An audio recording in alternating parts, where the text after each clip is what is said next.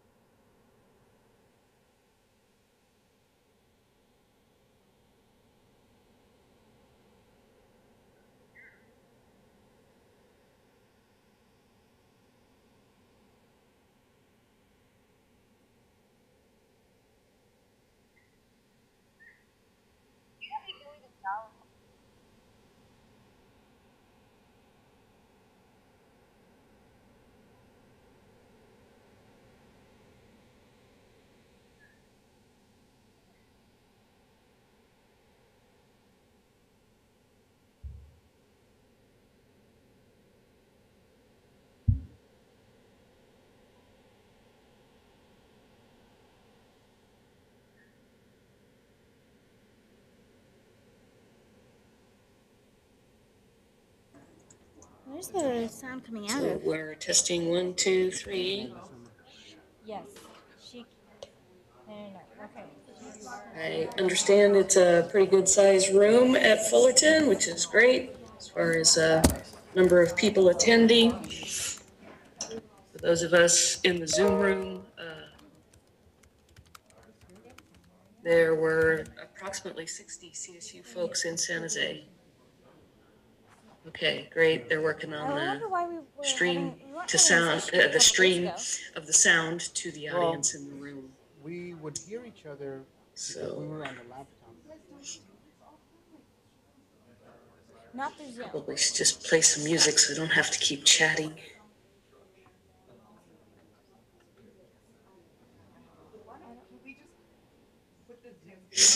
Testing. Well, Testing, are any 1, of our 2, mics 3. even working? Yeah, they're working fine. But can we share Kathy on the screen? Yeah, they can see her up there. We can do the different type of presentation. Fullerton hearing us yet? Can you tell her no? We're not. There's no way to make her. 1, 2, 3.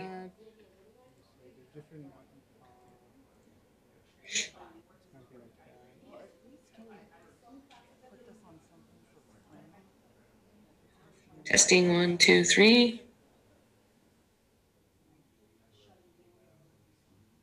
So the sound's not even going through the mic right now? At least that's something. Looks like we're getting closer to getting started.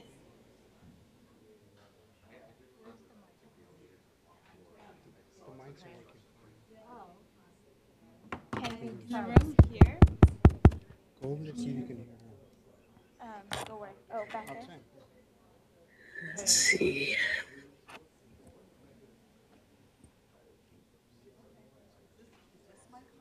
That's right.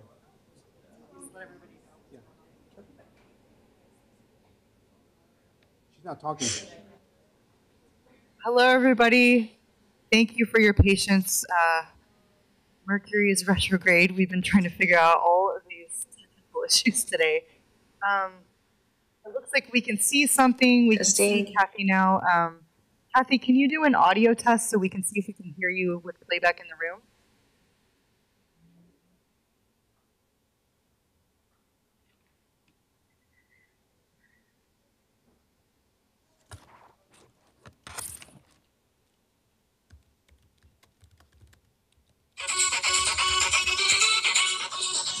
Testing, 1, 2, 3. Can you hear me? You hear me in the room? Can Testing, you guys hear 1, her 2, well 3. enough to move forward? Okay, we're being a little renegade, but let's just all get through this together.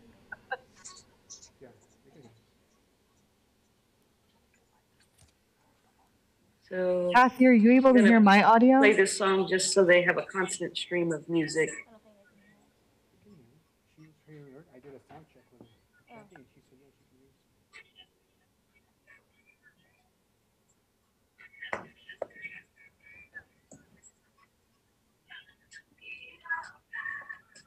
Yeah, I told Kathy to go ahead.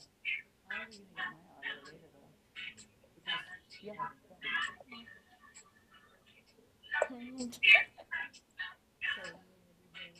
Yeah, I'll stay here and I'll just make sure the computer doesn't. Fullerton, please let me know when you can hear my music. Okay, so I texted Kathy to start.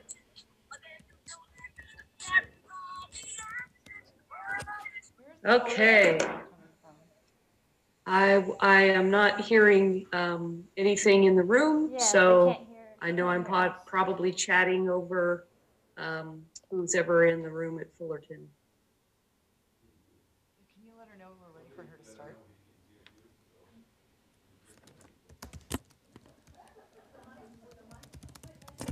I feel like we should do some performance art. Okay, you're ready for me to start, but I can't hear anything going on in the room. Yeah, could she?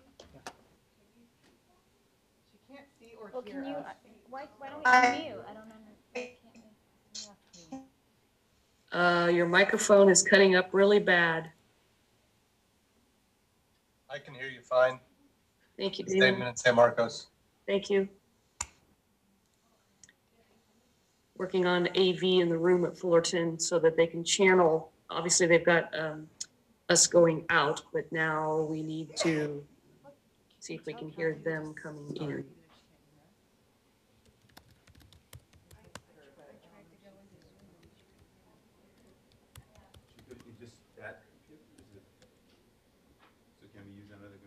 Well, I'm not sure exactly how to start without being able to hear from others in the room. How can that microphone? Yes, Kathy, can you hear me? No, because it's muted over here. Courtney, That's why. give Yeah, I me was your telling you cue it's if you just muted. want me Kathy, to can you say. hear me now? Ah, yes, sirree. All right. Somebody press the mute button. So it's Those very little simple. details. Those little details. So it's good. Everybody can hear me on the Zoom? Yes.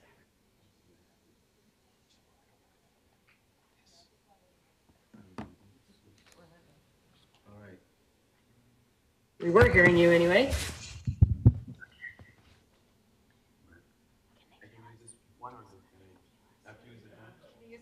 Use the handle? All right. I'll use the handle. For me to stand still is very hard. Can you move it away? Here. This work. Is this work? There's an echo.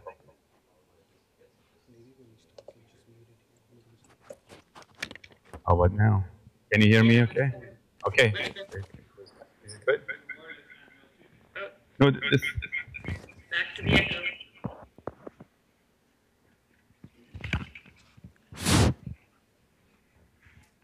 Let's use this. Probably. Good morning. Good morning. Kathy, can you hear me? Awesome. All right. Good morning, everyone. Welcome to our Adobe event at Cal State Fullerton. My name is Amir Dabirian. I'm the Vice President of Information Technology and the CIO for our campus, Cal State Fullerton. It's a pleasure to have you all here, and it's a pleasure everyone in the Zoom. I guess we have 28 people, if I'm right, 29 now, so it's adding on. So it's great having everyone here on the campus and also remotely via our teleconferencing. I'm very excited about today, and I'll tell you why. You know, in 2010, which is 9 years ago, we were starting our journey with Adobe. When it was, the product was very expensive for every student to own, and it was, everybody wanted to have it. So we started a journey with Adobe. How do we bring it to our students everywhere? Not just Cal State Fullerton, but across the system. It took 9 years. Now we finally have a system-wide Adobe that makes the product available for all our students, faculty, and staff. We have over 185,000 licenses across the system for our 500,000 of our students across the system. So it's bring a joy to to me personally to see that we are putting digital literacy in our students' hands and our faculty staff hands across the system. And we balancing the concept of haves and have-nots across the system. It's the same product availability across every single institution. And it was made possible by each of your campuses and Adobe working together to make this particular deal come true. And again, I am extremely thrilled and extremely happy to be one of the champions. There's many, many champions in our campuses that made this possible, that brought probably one of the few agreements that was done system-wide, and it was done across the campuses, and each of the campuses agreed to be part of it. So it was a very complicated project. It took us about 5 months to do the project, but I'll let you know. I would say we talked to about 150 to 200 different people across the system, trying to bring the deal together.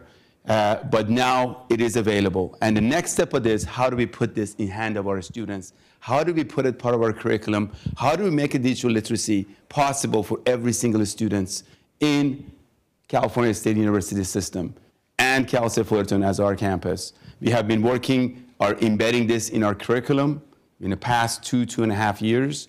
We have over 2,000 students that really part of a curriculum using Adobe products in CSUF. We have partnered with different departments such as English, College of Business, Communications, visual arts, performing arts, and all other departments around campuses to make this part of their curriculum and make digital literacy possible for our students. So I want to thank Adobe, I want to thank the CSU, and I want to thank all of our faculty that are here that make this project moving forward. It's a thrill to have Todd Taylor here. I just want to give a shout out to Todd. He is one of the key individuals that I have aspired to be as a faculty member, because he is really making, changing lives every day and really have an impact of this product moving forward. He's the one that helped us, our English department, Bonnie is here, to move forward with our digital literacy, our English department and our English 101 courses. So we are very thrilled to that. I'm gonna give a shout out to Kathy Fernandes from the CSU that here will talk in a second, that really supporting this project from the Chancellor's office. And let you know that we here at Cal State Fullerton, we're here to support the entire CSU when you have questions and answers to move this project forward. Thank you and welcome. Thank you so much, Amir, and thank you all of you for your patience this morning. Glad to see we're up and running now. So without further ado, because speaking of patience, she has been hanging on for the last 20 minutes, ready to speak. So it is a great honor this morning to pass it off to Kathy Fernandes. She's the Senior Director of Learning, Design, and Technologies from the Chancellor's Office. And her and I have been working very closely together on putting this event together for you today. So Kathy, it's all yours. Great, thank you. And again, thanks to everybody for their patience. Technology, when it gets out of the way, is very powerful. I'm sorry I can't be there with all of you today. I would love to be in the room, but just based on extensive travel, I needed to be here back in Chico today. So I do want to thank Amir and his leadership in also being patient, 9 years in the making, and we all understood the value of what it would be for our CSU students to have access to the Adobe tools and now to gain the skills they need. We know that as they go out into their work environment that, it's pretty quite likely that they're going to run into the Adobe products, and being able to leverage those products, adds to their skill set. And for the digital literacy of the 21st century learner, this is an important partnership. I also wanted to make sure that I thank CSU Fullerton for being willing to host this event. I don't know if Courtney has been able to let you know, but last week there was a NorCal event at the Adobe headquarters, and I think we had something like 60 CSU people there. And having quite a few more of you here in the room, in the Zoom room and at Fullerton, it is a great kickoff with Adobe to partner and to make sure now that we get to leverage the investment that we've made across the CSU, faculty, staff, students, in leveraging this partnership and making sure that it works for all of us. I know that, of course, many years ago, some of the things we used to talk about when integrating technology is we used to tack technology onto the side of our course. In other words, we just continue to teach our course, and by the way, we add this, we add that. But today we really want to talk about also sharing amongst the CSU some of the best practices for integrating the Adobe products with the students in both teaching and learning. In other words, what works for faculty, what doesn't work for faculty, what works for students, what doesn't work for students, so that we can really leverage one another within the CSU. Since we are the largest system, around the world, it's important for us to leverage the resources and expertise within, and that means each of you. So being able to bring this community together, and I hope to continue to synergize the relationship that we have between CSU and Adobe, as well as around the campuses, so that faculty can share with one another how they have implemented and how they have integrated into their curriculum. And so with that, again, I'm really excited for today. I look forward. I know that Adobe is always on the edge of spurring innovation, and now we're talking about spurring that innovation in the classroom. And I just think that's a great thing. Again, thanks to all of you. I look forward to further engaging with each of you as we continue to develop this relationship. I know that Courtney will be asking, at the end of all of this for feedback. Please do let us know. We're listening to you about what works, what doesn't work, and how we can continue to work together across the CSU. Thanks again, and I'll be online for a little while listening in. Thanks, Courtney. Thank you, Kathy. So here we are. We're so excited that you are here with us today, and let's make sure this is working. And I'm just going to speed through this for the sake of time. I'm Courtney. I think I've met some of you, but there are some unfamiliar faces here.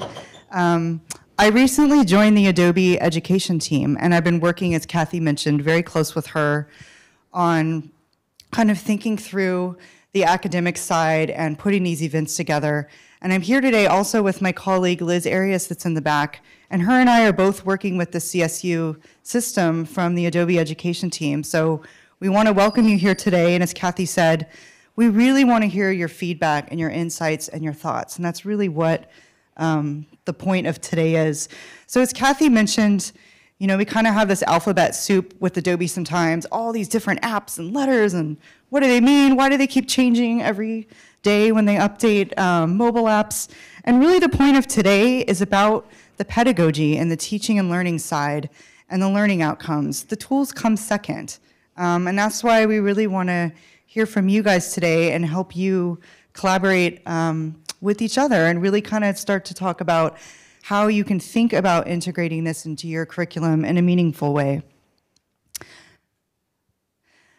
So again, the focus here is on digital literacy, and just a hot second about myself. I grew up in California. A lot of my family went to Fresno State. Are there any Bulldogs in the house? No Bulldogs? My parents still live a mile from the campus.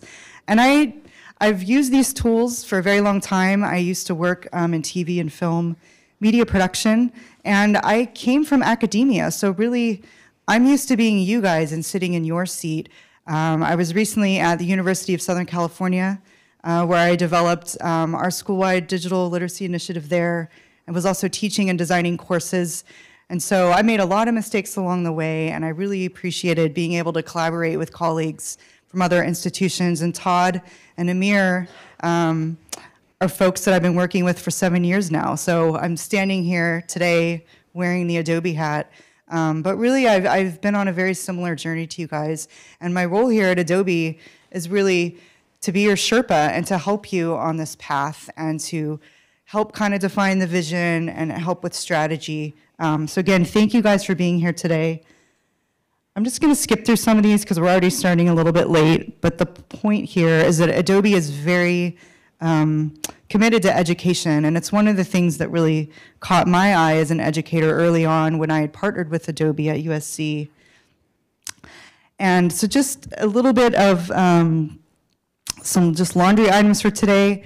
Again, we would love to hear your feedback. We just set up a really, hopefully, not very painful form to get some feedback. So that's the short link on here. I'll send it out again afterwards, but if you want to take note of it, Kathy and I just really want to kind of hear your thoughts and see what we can do to make these better moving forward. And then there's 2 hashtags if you guys want to share out on social. One of them I think is getting a little bit cut off, at least in the room, which is Adobe EDU. That's just what we use for Adobe Education. And then I started using Adobe CSU. I just want to see if we can give it some traction because, CSU only stands for California State University. So we're going to try it out and see if we can use it on the different campuses and just kind of get a nice snapshot over time of what's happening within the CSU system. So with that, it is an honor to bring up our first speaker to kind of start taking us down this roadmap of the CSU journey. So I'd like to invite to the stage Megan Martinez. She's a senior career advisor with Cal State Fullerton. And for those of you online, let me just read a little bit about her background. She completed her undergraduate work at CSUF studying child development and sociology. During this time, she became involved with many student affairs programs, sparking her passion for working with college students. As a result, she pursued a master's degree in higher ed with an emphasis in student affairs at Penn State. After completing her degree, she came back to Fullerton to help business students with their own career journeys, and we are lucky to have her today with us. Thank you, Megan.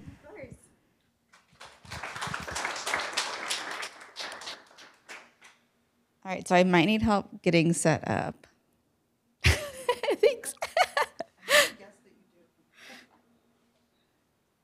There's a piece here. Do you have something online? Yes. No. We can stop share for a second.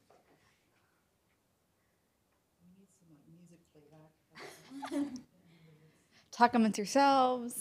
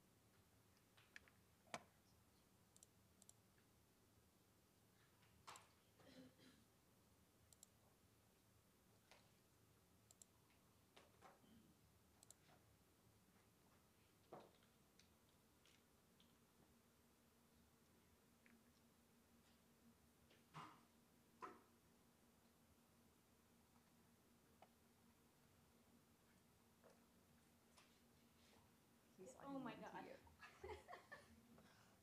Why did you log into mine? I didn't.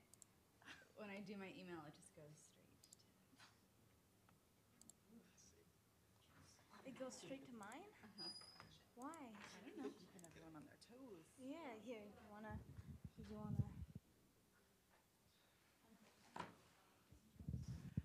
I don't know if I have any jokes just yet. Maybe once I can finally get some coffee.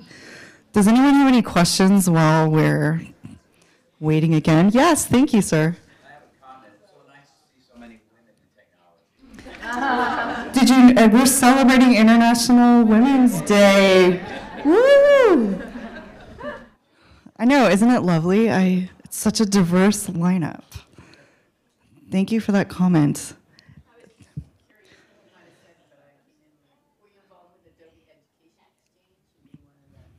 I have, so the question for those of you online, I don't even know if you can hear me, is about the Adobe Education Exchange. Let me just see a show of hands. How many of you guys have been on that site before? It's awesome, and there's actually, we just did a redesign of it. I don't work on the team that does that, although I have a lot of content on there from when I used to teach.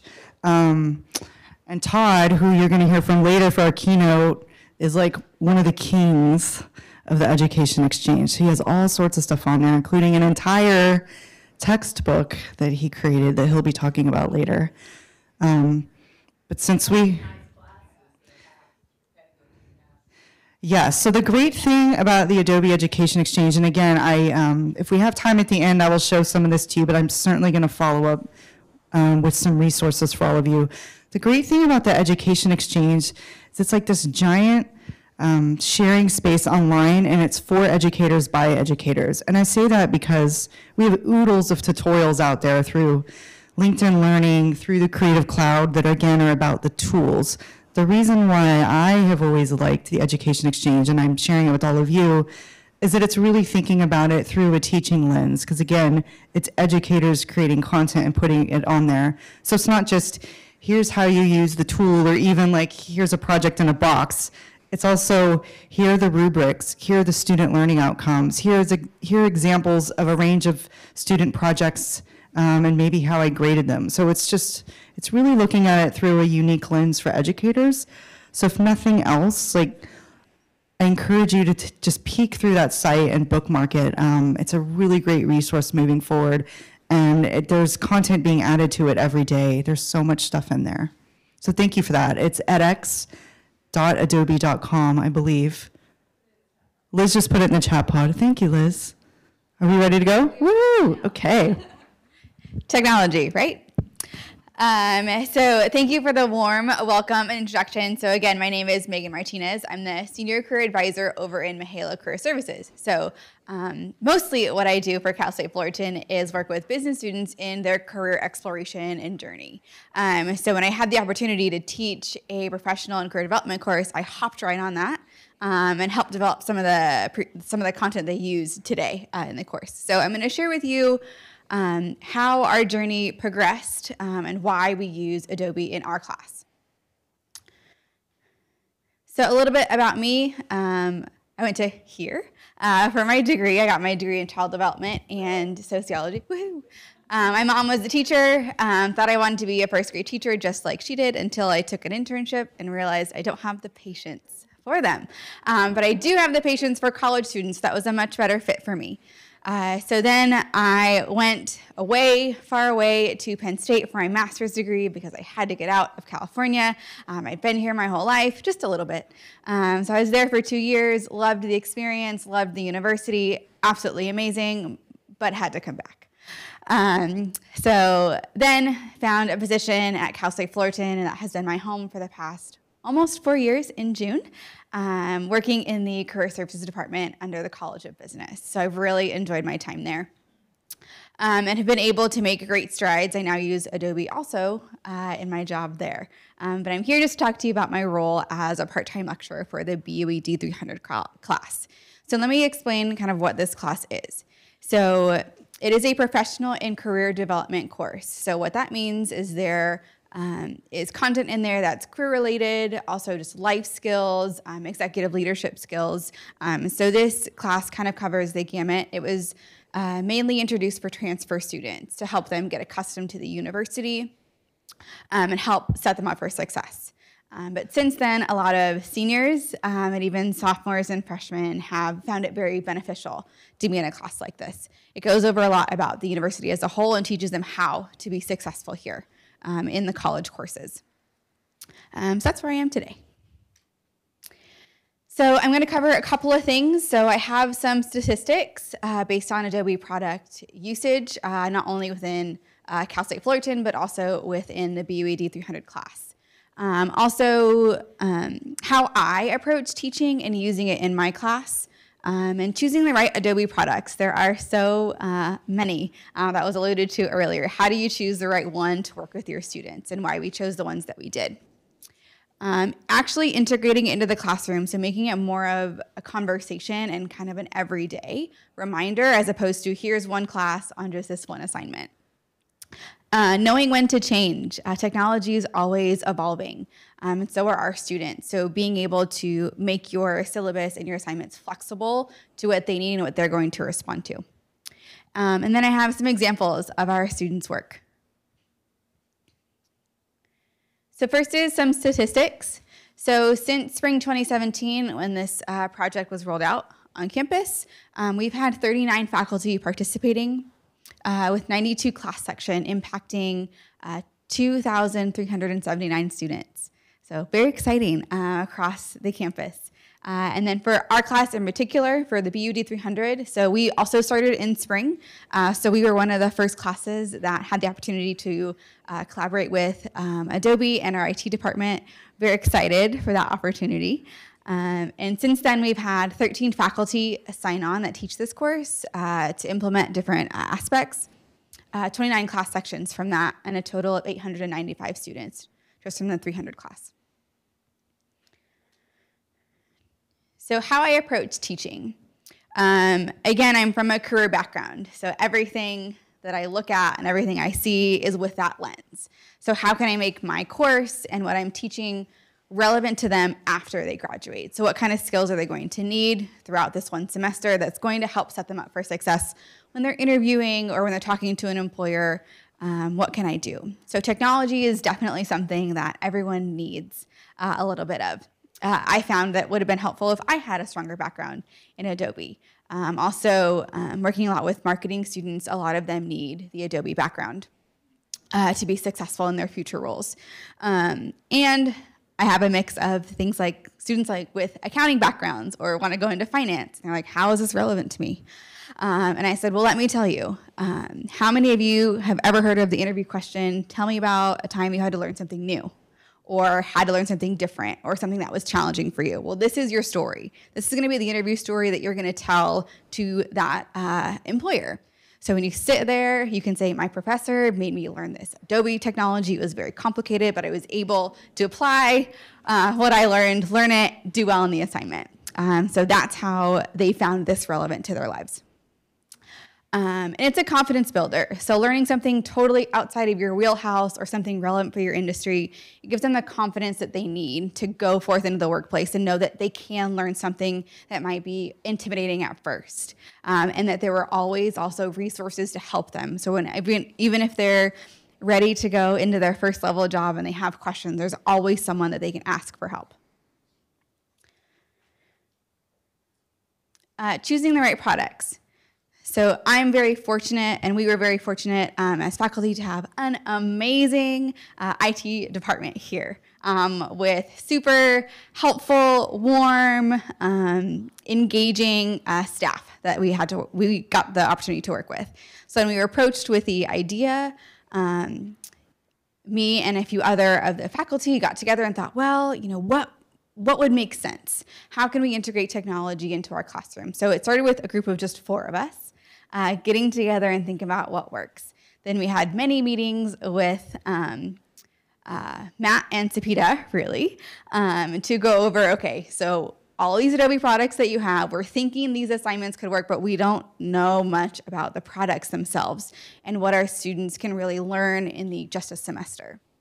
So they did many tutorials, answered lots of questions to be able to help us understand and pick the products that we're using today. So then now that we picked the assignments, we've picked the technology that we're using, now we had to actually figure out how to teach the students. So we thought hands-on is going to be the best. So there are tutorials out there online that a student can walk through and you can give them that assignment, but we wanted them in a computer lab being able to play with the softwares. So we've been very fortunate in having members from our IT department be able to come in and teach the students the different products. So they have the computer labs, we get everything set up. They make it as easy as possible for our students to be able to learn these different technologies. Yep.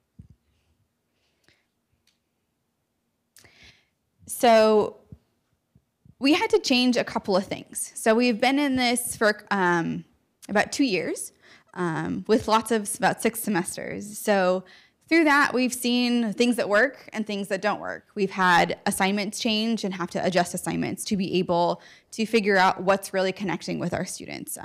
We're big proponents of reading that survey feedback and figuring out how we can adjust and change so that all students are going to get something out of this.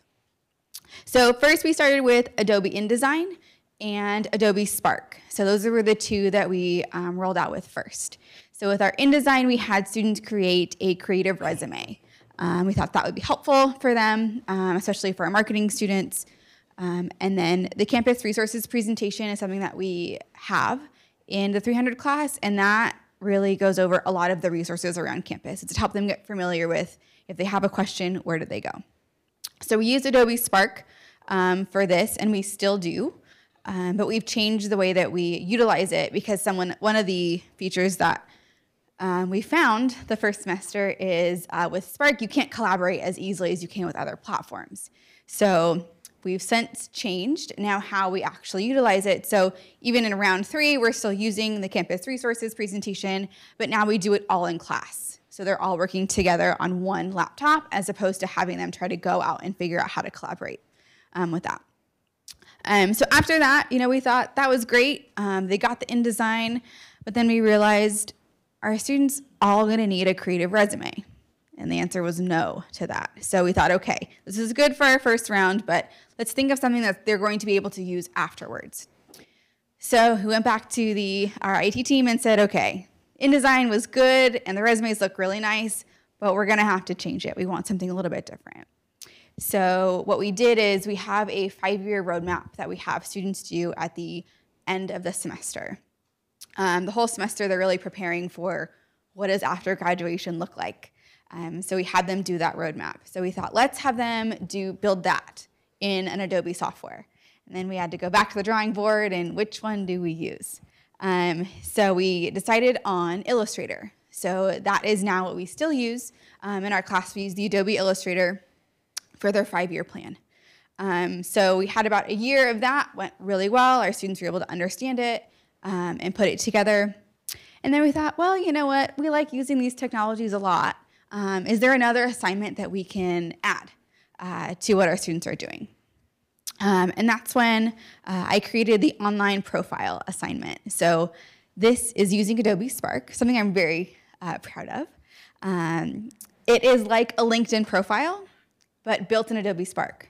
So you're going to have a lot more freedom to upload your images and projects. I've had students do elevator pitches as well. So I have them design this. And we've actually had a lot of success with this product in particular, or this project. We've had multiple students get offers for internships and for jobs just being able to showcase this. It's so different and it's very cutting edge right now. Not many students are using the Adobe Spark platform. So when an employer is able to see that, they really do stand out. So that's been amazing to hear from our students. So here's an example. This was our creative resume that they built in InDesign. So very nice. This was one of our marketing students as well. So she was able to then use this as she was applying, but wasn't as relevant to some of our other students. That's why we changed it. I have 2 samples of an online professional profile as well as a campus resources presentation. It's built in Adobe Spark. There are videos in there. They also used, it was built in Pages. And they used the Adobe Video platform, Adobe Spark Video and Adobe Spark Post to be able to edit their photos. They had to use all 3 of them when they were creating these. And then this is a sample of their career roadmap. So in here is just where they think they're going to go in the next 5 years.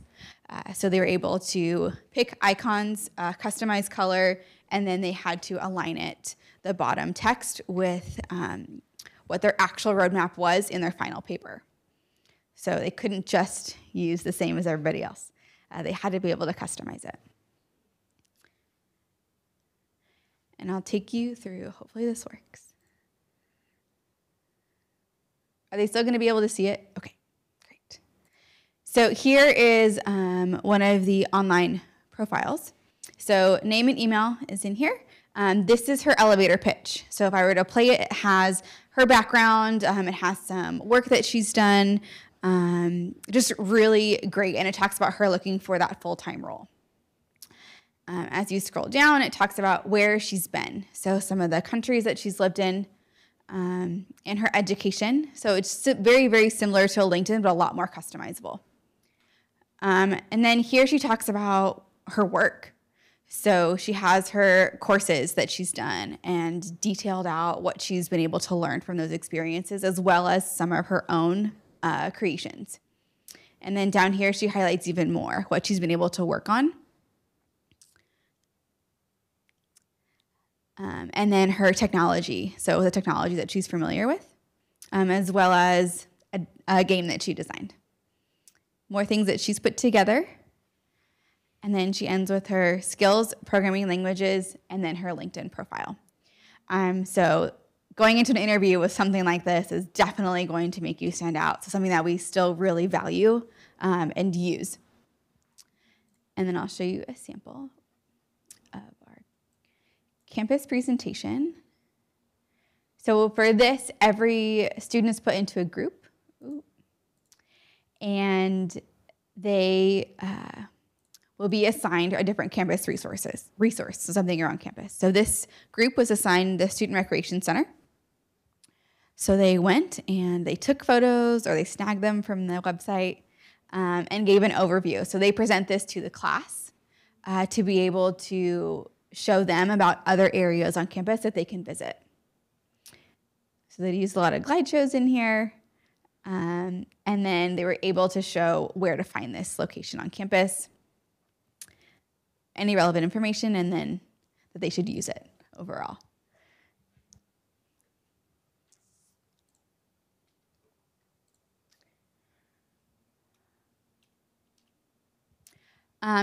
Any questions on that? We've really enjoyed working with the ID department here, and the 300 faculty have really enjoyed the challenge of how to integrate technology in to the classroom, and we have just had a really great time.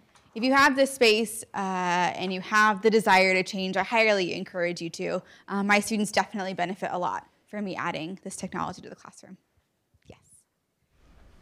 Last fall, I'm faculty at Cal State Long Beach. Mm-hmm. I downloaded the whole Creative Suite and used Spark. And I'm not much of a tech person. I cannot believe how easy it was. And I set up a web page. It took me 20 minutes, 30 minutes, throw in a few pictures and a couple links. It was a no-brainer. Mm-hmm. It was so simple. Yes. Can you repeat the question? They can't hear it on Zoom. Oh. My. Oh. That would work better. I just want to say that I downloaded the Creative Suite last fall as a faculty member, and I opened up Spark, and in 30 minutes I had a new web page. It was a no-brainer.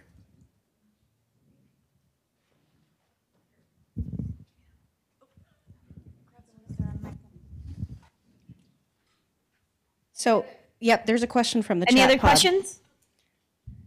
Question from the chat pod from Daniel Sutko. Oh, sorry. There is a question. It just changed me to a different one. There we go. So, presuming instructors don't have access to rooms with technology in which they can teach these skills, how do we hold students accountable? How do we teach students these skills? Yeah, that's a really great question.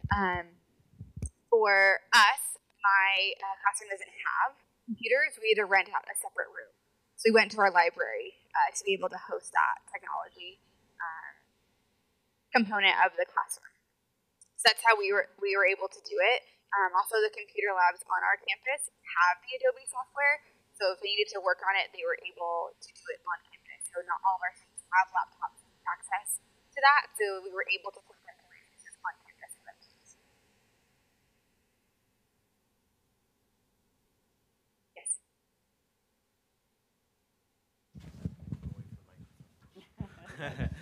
I'm not used to microphone though. So I think it's very appealing and I liked it a lot. But I do have a question because some of my students actually have visual impairment. So I guess I always encounter a situation like that. So I kind of roll back to the very basic technology because of the JAWS compatibility. So I'm wondering if Spark is fully accessible for people with disabilities. That's a correct answer. No, it's not. It's partially accessible, and we're continually working on it. There is an Adobe accessibility page that you can all go to see exactly what we cover, and there is an area there specifically covering Spark. But again, to that extent, I mean, it isn't 100% accessible. The video tool, I'd say, was probably one of the ones that is the most accessible or accessibility friendly, since you can pull down a video MP4 and put captions on it and et cetera. But again, we're working on it. Yeah. This semester I actually have a student who is visually impaired. So I will be navigating that challenge this semester to find an alternate assignment. While it would be beneficial for that student to be able to use the technology, sometimes it's not always possible. And as an instructor, you have to find a way for them to be able to still build the skills and do the assignments. Just a follow-up question. Actually, can you share what kind of alternative assignment to assign to students who visual impairment for the class. So we haven't gotten to Adobe this semester just yet. So once I build them out, I'm more than happy to share, but it will be built on a different platform. I'll be working with our Disability and Support Services office to help create something that's going to be beneficial for him as well. Any other questions? Yes.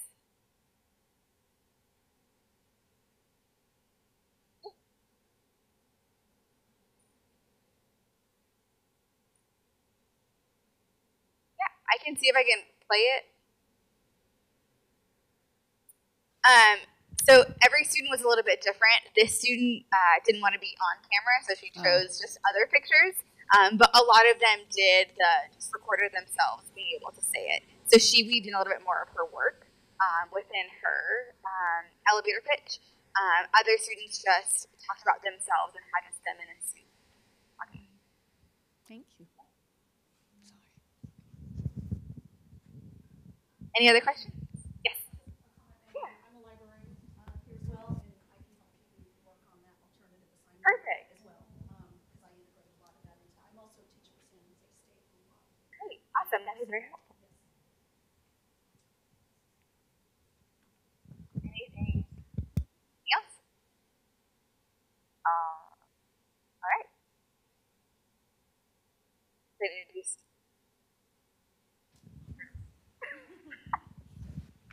I feel like it's The Price is Right. Should like run down. It's that game Plunko. That's the one I always liked. Great. Well, thank you so much, Megan. Moving on, I would like to introduce Bonnie J. Williams Ferrier to the stage. And for those of you online, a little bit of background information. Dr. Bonnie Williams Ferrier earned her PhD in Rhetoric and Composition from Michigan State University. Her research centers on issues in composition studies, including theorizing African American literature and rhetorical traditions, understanding the intersections of gender and language in relationship to Black female discursive practices, applying the perspectives from critical race studies and culturally relevant pedagogy to issues of teaching and learning, and highlighting new pedagogical approaches to literacy, which underscore the importance of carving out space for the cultivation and support of students' lived experiences and literary traditions as essential aspects to empowering writing instruction. Without further ado, I'm going to pass the mic. Thank you.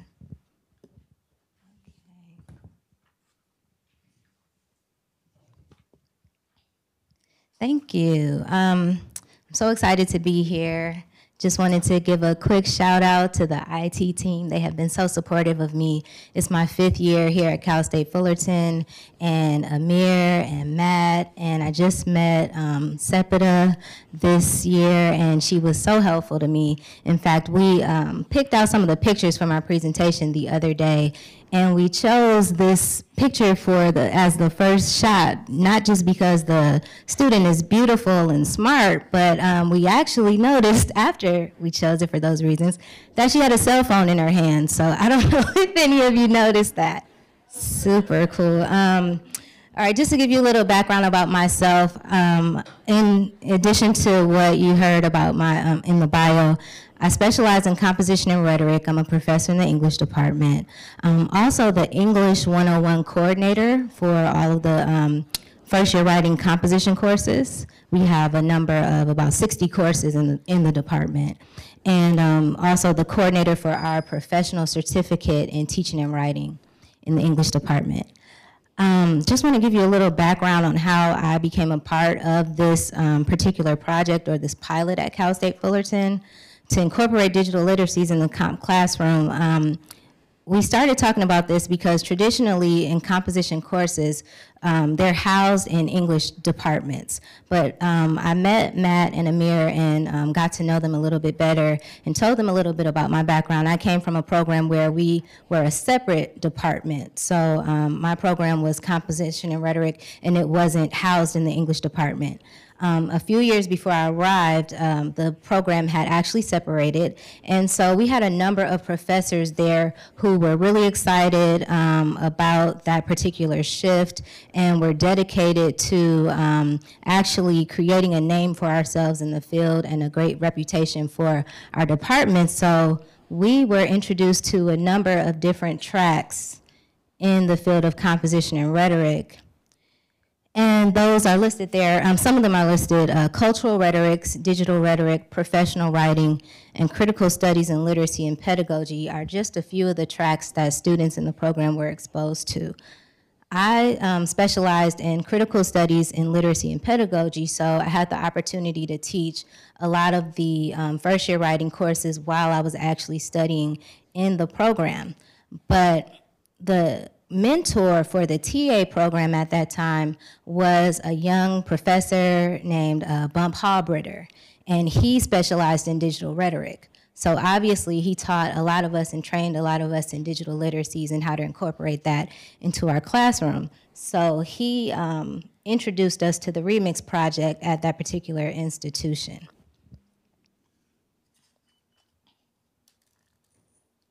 So the Remix project that he introduced was the most noted assignment that we shared across our curriculum, and we all adapted it into our classrooms to meet the needs of our students and based on the themes for our courses. So in my course, a focus or a theme is often literacy. And so students complete 4 different assignments, and that's what's listed here. The first assignment, the literacy autobiography, is a narrative about their experiences with literacy acquisition. The second writing assignment is the cultural literacies essay, which is a research paper that's typically about a non-traditional literacy skill that students have acquired. And then the disciplinary literacies paper is another research paper in which students explore how reading, writing, and research functions in their particular discipline or major of study. Do you have a question? Can we make this larger? Sapita or Matt? She wants to make the screen larger. Okay.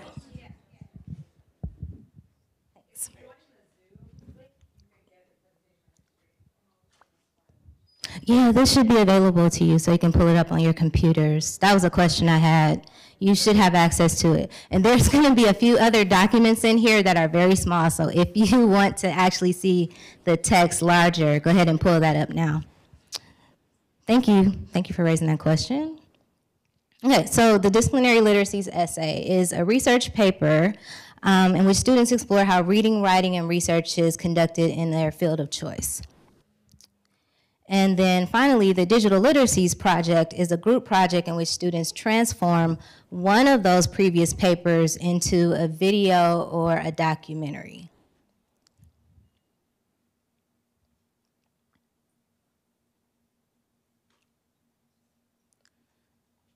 So some of the benefits of conducting a remix project in your class, especially as maybe, you don't have to wait till the end of the class session to incorporate this group project. Even if you start in the beginning of the class, you know, making it one of like the first or second projects that students start to engage, it allows the students to contribute to the campus community in a number of ways.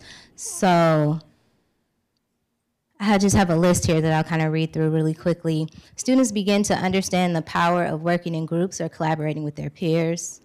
They're able to identify and access campus resources needed to make the project a success. They're engaging real-world application of text and meeting expectations outside of academia.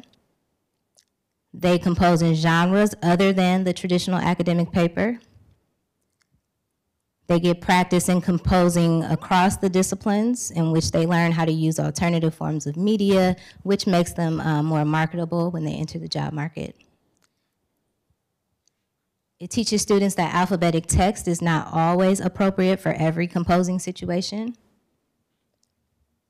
And then it raises issues related to permissions and other concerns that help students begin to think about citation practices related to expectations for academic integrity.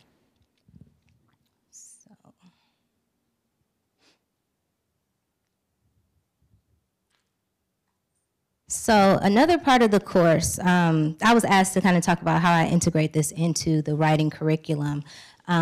We explore not only literacy, but how to engage rhetorical concepts in academic writing. And so some of those strategies that I talk about in the composition classroom can also be applied to the Remix project. But we begin to write our papers and think about reading academic texts, not just writing, but also reading academic texts in these ways.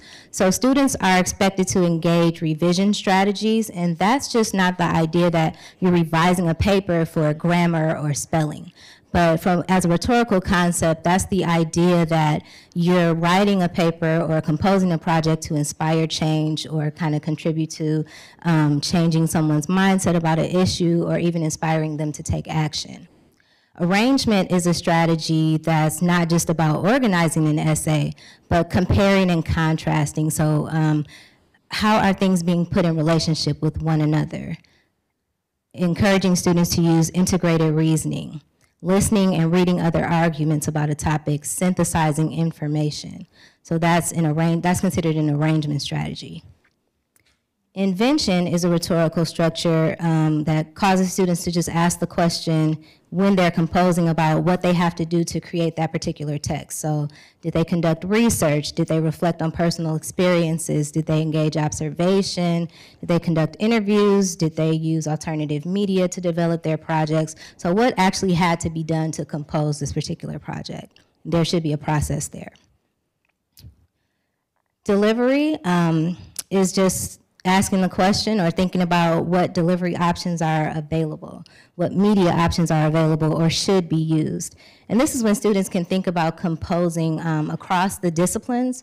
So a couple of questions they might ask is, should the paper be delivered as a newspaper article? Or should the topic be delivered as a blog post, a script for television, a journal article? There are a number of options available. So just kind of having a conversation about that. And then finally, style. Is the tone direct or indirect? Does the project include questions, rhetorical questions? If narrative is included, how much narrative should be included or is it necessary? Should we use first person? Is the writer embedding quotes in the text? So there's a number of style strategies that you can cover when talking about composing a project in a composition course. So these rhetorical concepts, they can be used across the disciplines and beyond. And so when students start to compose the Remix project, we continue to have that conversation, and they're expected to utilize these rhetorical constructs or these rhetorical strategies in their composing process when they create that video or that documentary or any other form of alternative media.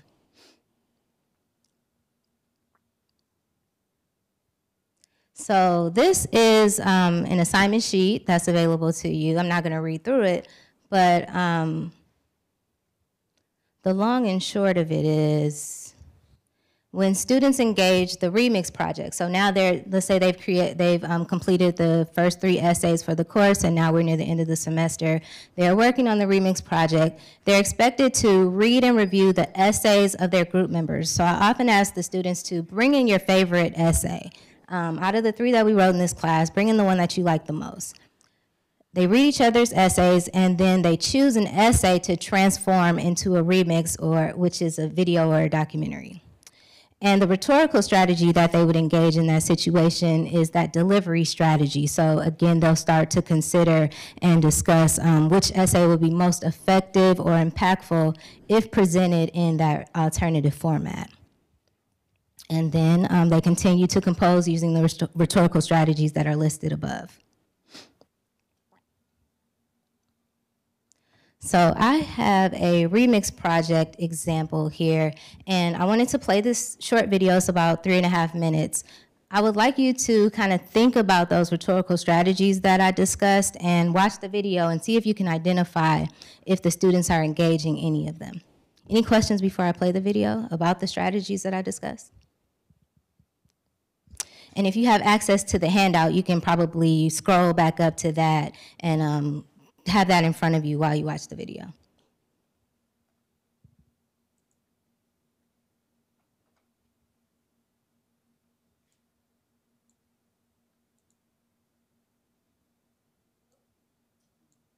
Do we have sound?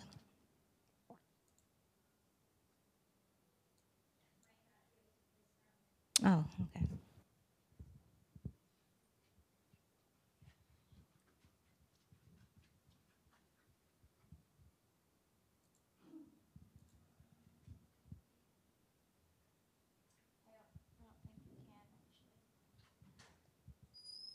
Can we go out of the presentation and open up YouTube? No, I don't think that'll work. Okay. Yeah. Should I make the announcement? We're not at.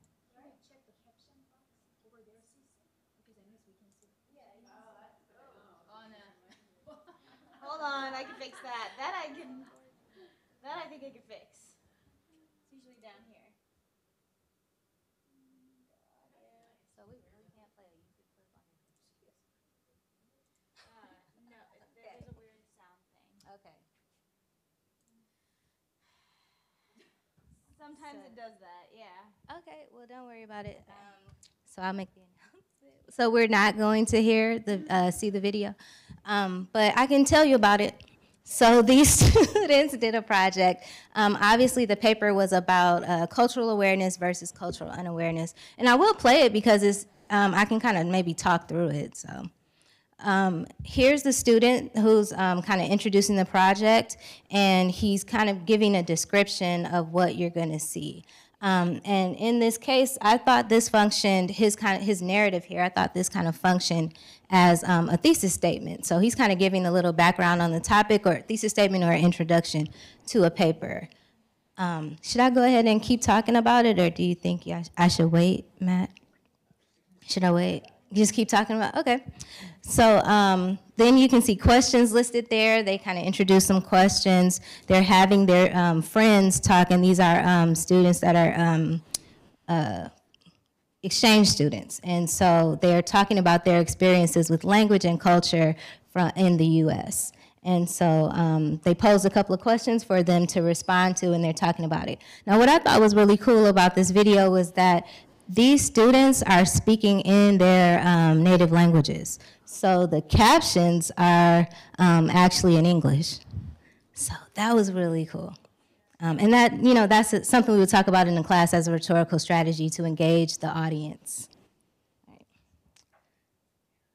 So I'm gonna move on past the video now. So I'm just gonna go back into the presentation here. All right, cool.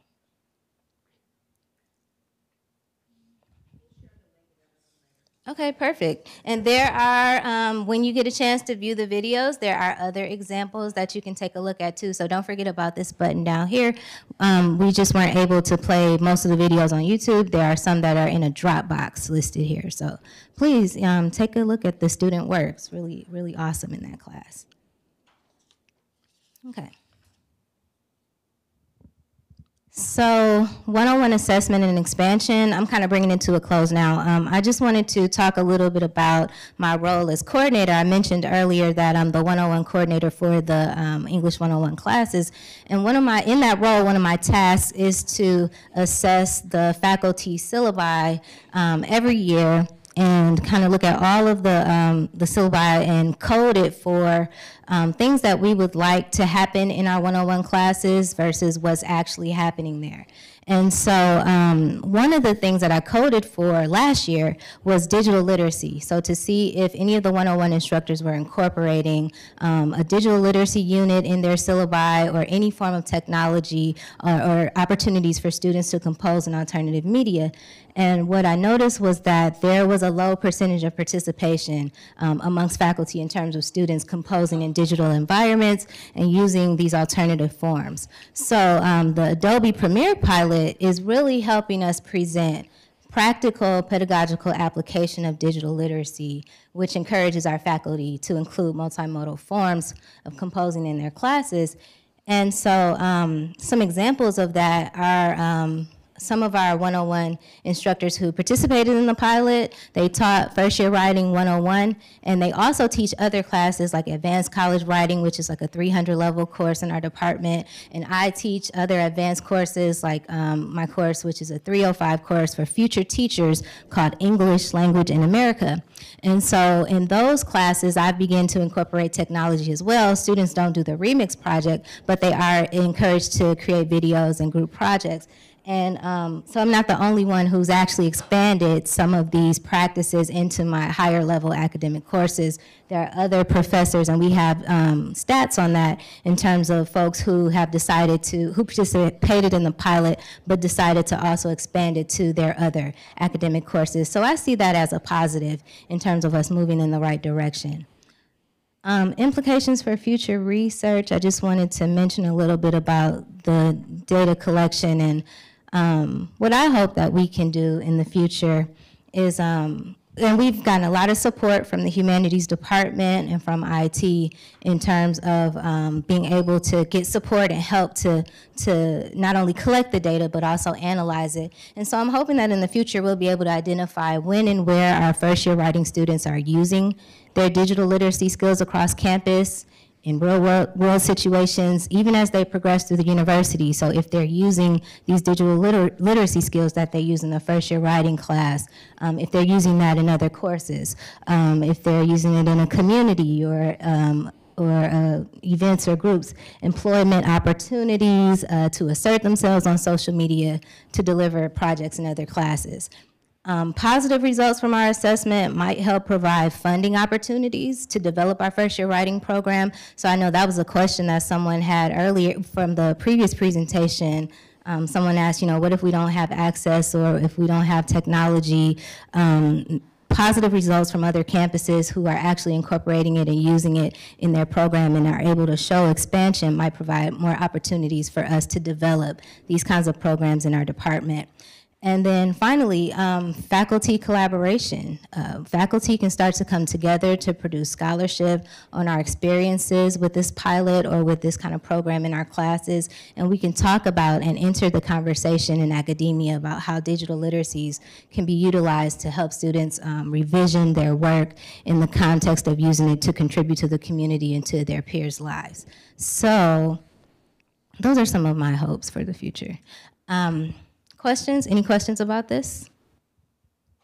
Yes. I was impressed with the language change. Sorry, let me grab up the mic. Yeah. We can pass around this mic. I have a number of students that are English language learners, even though they're juniors or seniors.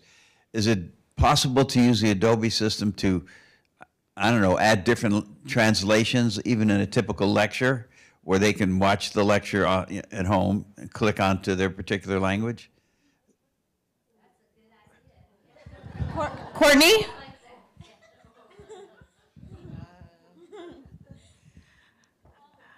I think there are ways of doing that, but that would involve quite a bit of video work. I don't know if there's any unicorns, but I will say, Even the text, you got a PowerPoint with yeah. 10 bullets. There's probably a way. Right now, if you gave me that problem, I would have to sit on it for a second. But I will say Adobe is doing quite a bit with AI that's called Sensei, and there's a lot that's being automated and being done very quickly. And I think that'd be a great idea to take back to that team. Thank you for that. Any other questions? Something I also wanted to mention based on, well, testing. She's out. Okay. A question that was raised about students in DSS or disability services. A suggestion that I would give to Megan, and I'll probably pass this on to her later, but this project started out in the program that I was in. It wasn't just a a documentary and video project.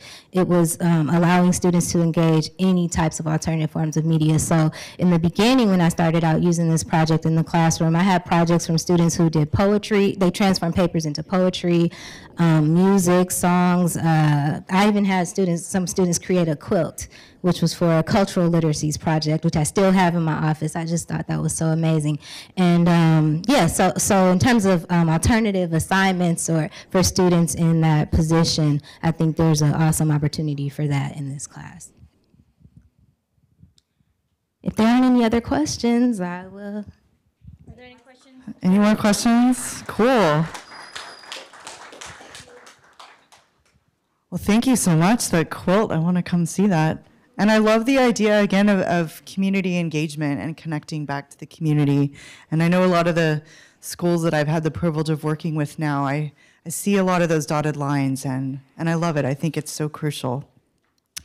So next up, and I'm super personally excited about this one, we're going to shift from CSU Fullerton to our friends, even though they're not physically that far. We all know with traffic, it could be good 2 hours to Cal State LA.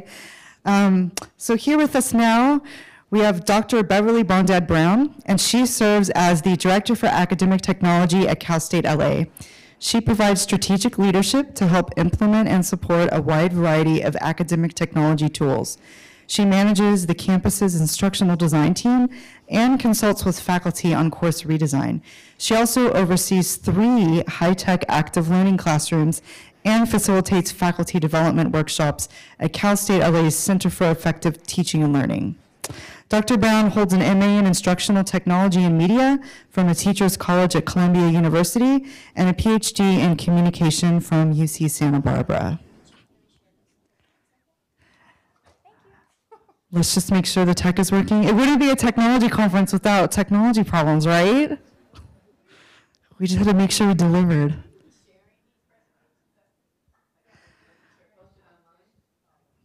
We'll be following up with so many resources, you're going to get really annoyed at my email and want to delete it because there's going to be a million links. Yes, we're working. Thank you so much, Beverly. Thank you, guys. Good morning. I'm going to talk today. It's good that we had examples up front because as you're thinking about incorporating technology into your class, I'm going to kind of talk about how people learn, how your students learn, and then give you a whole bunch of tips for, if you're thinking about integrating technology into the class. And this could be anything. This could be clickers. This could be a Spark project. This could be, I want to go hybrid. So hopefully this will be very practical for everyone. I'm Beverly. I'm the Director of Academic Technology from Cal State LA. Is there no one from Cal State LA here? Oh, woohoo! Okay. All right, so I work for our Center for Effective Teaching and Learning. If you're live tweeting right now, we're at LA CETL, and there's our center's email address. And so basically our center, CETL, works on faculty professional development. We do a whole range of things, not just technology support, but active learning, flipped learning, hybrid online learning. We're working on inclusive pedagogy. We teach a workshop on how, first-gen student learning, and really all of it's wrapped in how people learn. And so we've done a whole bunch of workshops all over the place, including other CSUs. And so the biggest piece is we're really co-located. We're the Faculty Development Center. Technology are not all in one center. So faculty can come for either of those, and typically those are meshed, right? And so they come to one center, and we provide support for a whole range of things. So that's kind of helped us really, cement ourselves with faculty on our campus. So again, today I'm going to talk about how people, your students, and you learn. We'll talk about some, what it means to assign a technology product, what that means, why you should do that, and then I'll talk a little bit about teams research because typically a lot of these are team projects, and so you may find that sometimes that really falls apart. So I'm going to talk about how to maybe not let it fall apart. And most of this is really from this book, How People Learn. It's a meta study. It's free to download. You can just Google How People Learn, and you can find the full PDF of the whole study. And so there's basically 3 key things that they found on how people learn. And so I'm going to go through that for you. Okay, so the first thing has to do with prior knowledge and the role that prior knowledge plays in learning. And so if I were to just say, hey, if I say cardinal, what do you think of? St. Louis, yell it out, come on. St. Louis, bird, red bird, Stanford. Ooh, I'm more of a Bruin. All right, so some of you write red, St. Louis Cardinals. What about? Oh, right, it depends on kind of your prior knowledge, your prior experience. If you're Catholic, maybe you really thought, cardinal. What about battery? Toys? Car? This is really super interactive, so just yell out your answer. Laptop. All right, right? Thank you. You guys are going to participate today, just so you know, right? Yeah, a lot of people think, oh, battery, like, in a device, right? But there's other thoughts, there's other, ways, definitions, right, for battery. Anyone a baseball fan? Right? Like, I had to ask my husband, is that a thing? I don't know, right? There's a lot of different things. And again, this really is based on your prior knowledge, your experience, right? And what you've been exposed to that's really going to impact your learning. And so I'm here to say prior knowledge is powerful for you and your students, and it matters. I'll give you a second to read that.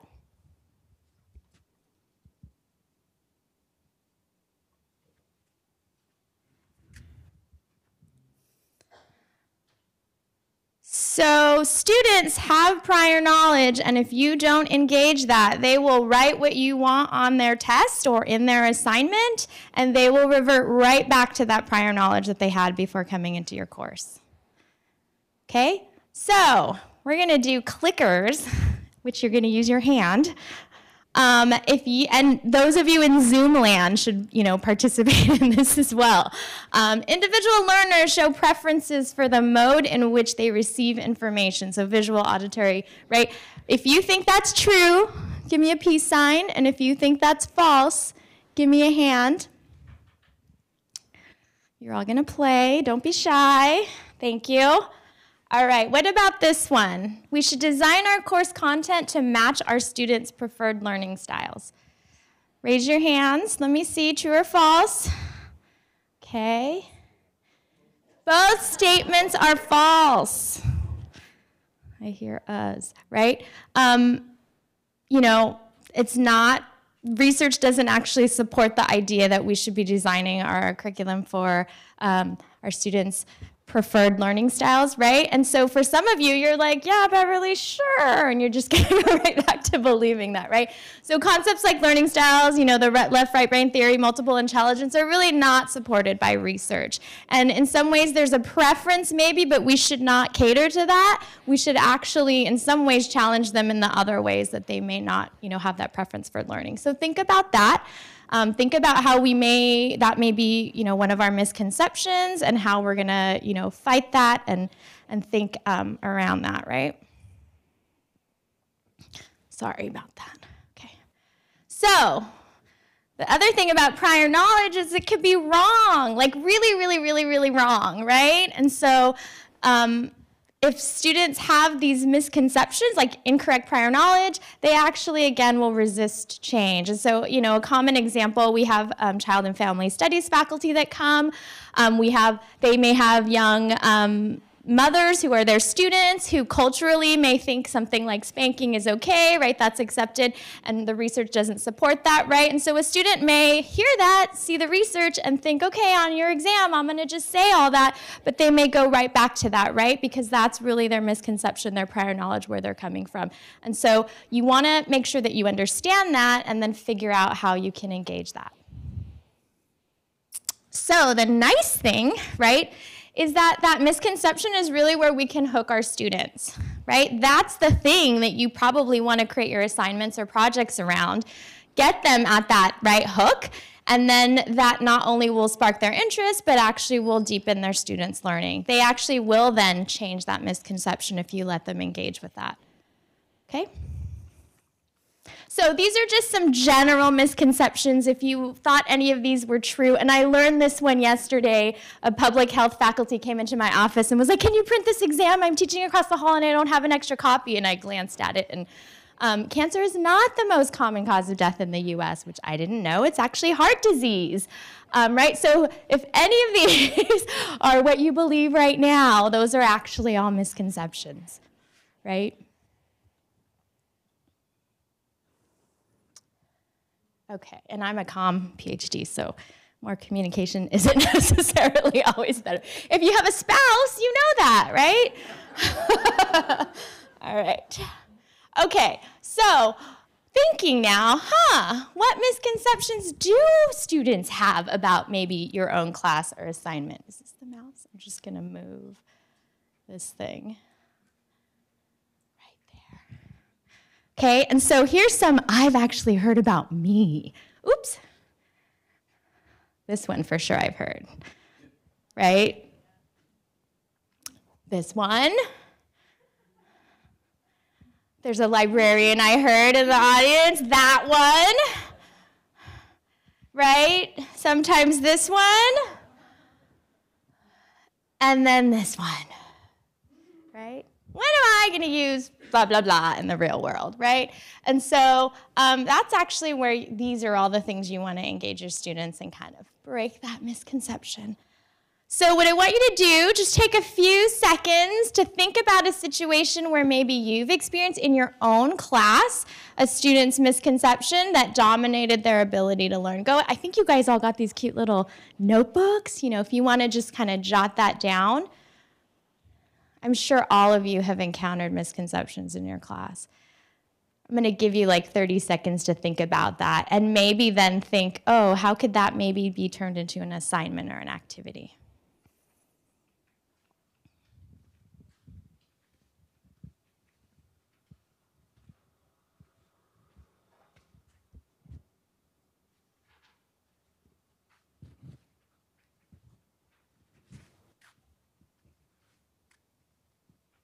And if you're in Zoom land, go ahead and put it in the chat if you'd like to share. I'll read them all later.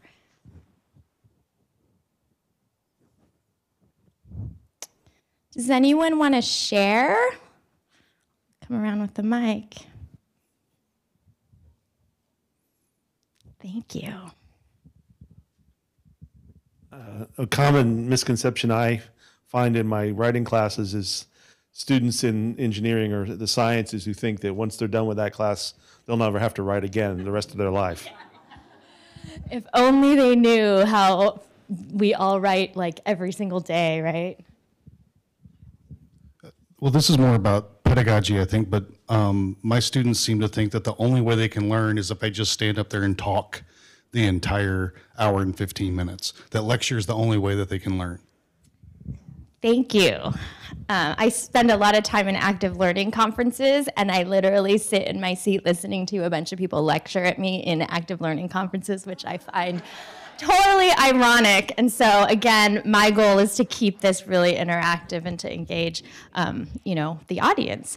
All right, good. So I have some parts where you kind of reflect and think and talk and chat. And so hopefully I'm trying to kind of guide you towards thinking about how some of these thoughts can lead you to, a nice project, right? Or an assignment. Okay, now having said that about student misconceptions, you want to also think about instructor misconceptions. Things like these.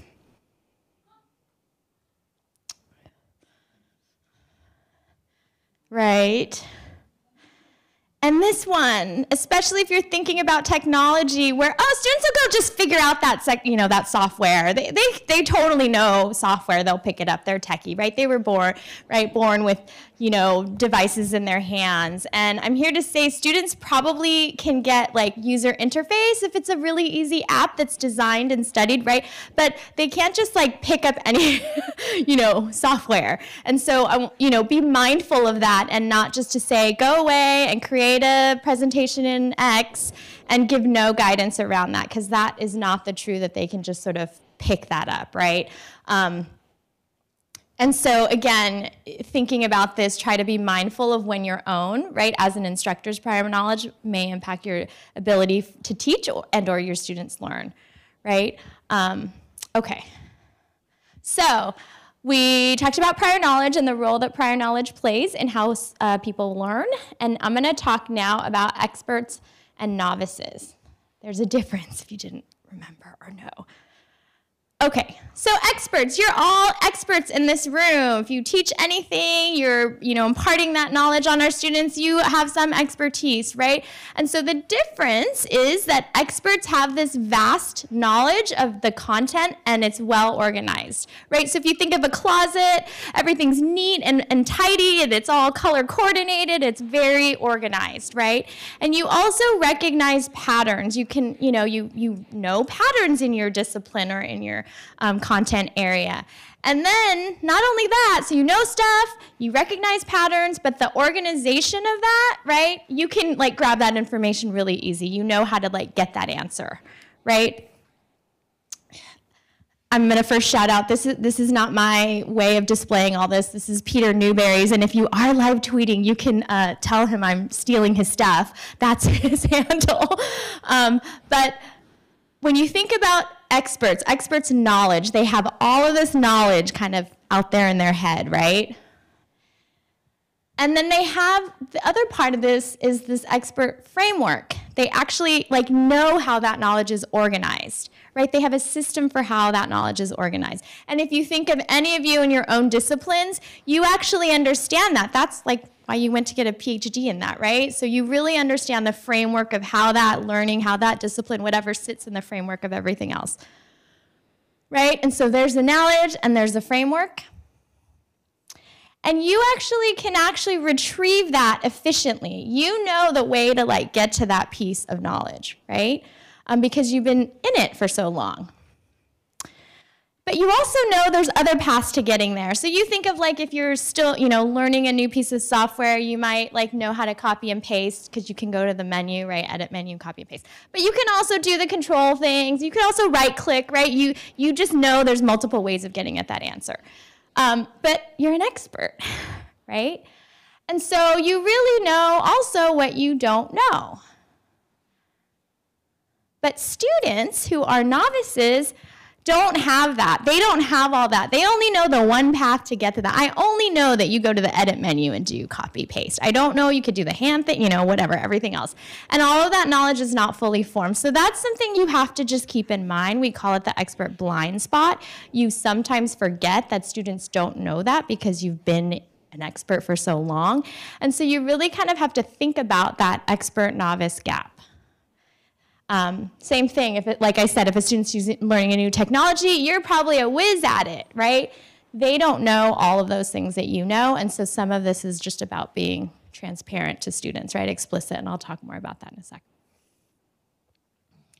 Okay, so again, expertise, right? If you want to get a student from being a novice to an expert, they have to have that deep understanding of all that content knowledge, right? They have to actually understand how that's all arranged, right? And then they have to kind of organize it so they can get to that knowledge easy, right? Questions? You guys good? All right, I'm gonna do a little quiz. Oh, okay, so this is experts, right? There's all these clothes in the closet. They can mix and match outfits. They know what matches and what goes with what, right? And this is students, right? They have the stuff. You give them the content and they know the stuff, but they're not quite sure how it goes together. Maybe they can get one outfit together, but they can't do the multiple, gazillion outfits that you can do. And so really think about that when you're designing things, when you're teaching, right? About the difference between you as experts and what your students know. Okay, so think now for a second. Well, what might be the implications of everything I've just said about expert-novice differences to you on your teaching and maybe on your students' learning? So I'll give you a couple seconds to just think about that and jot some notes down.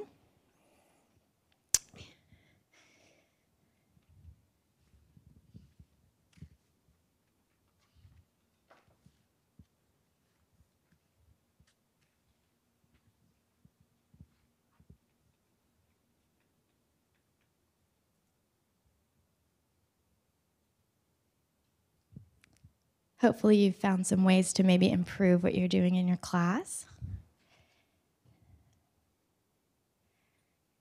Anyone want to share? Thank you.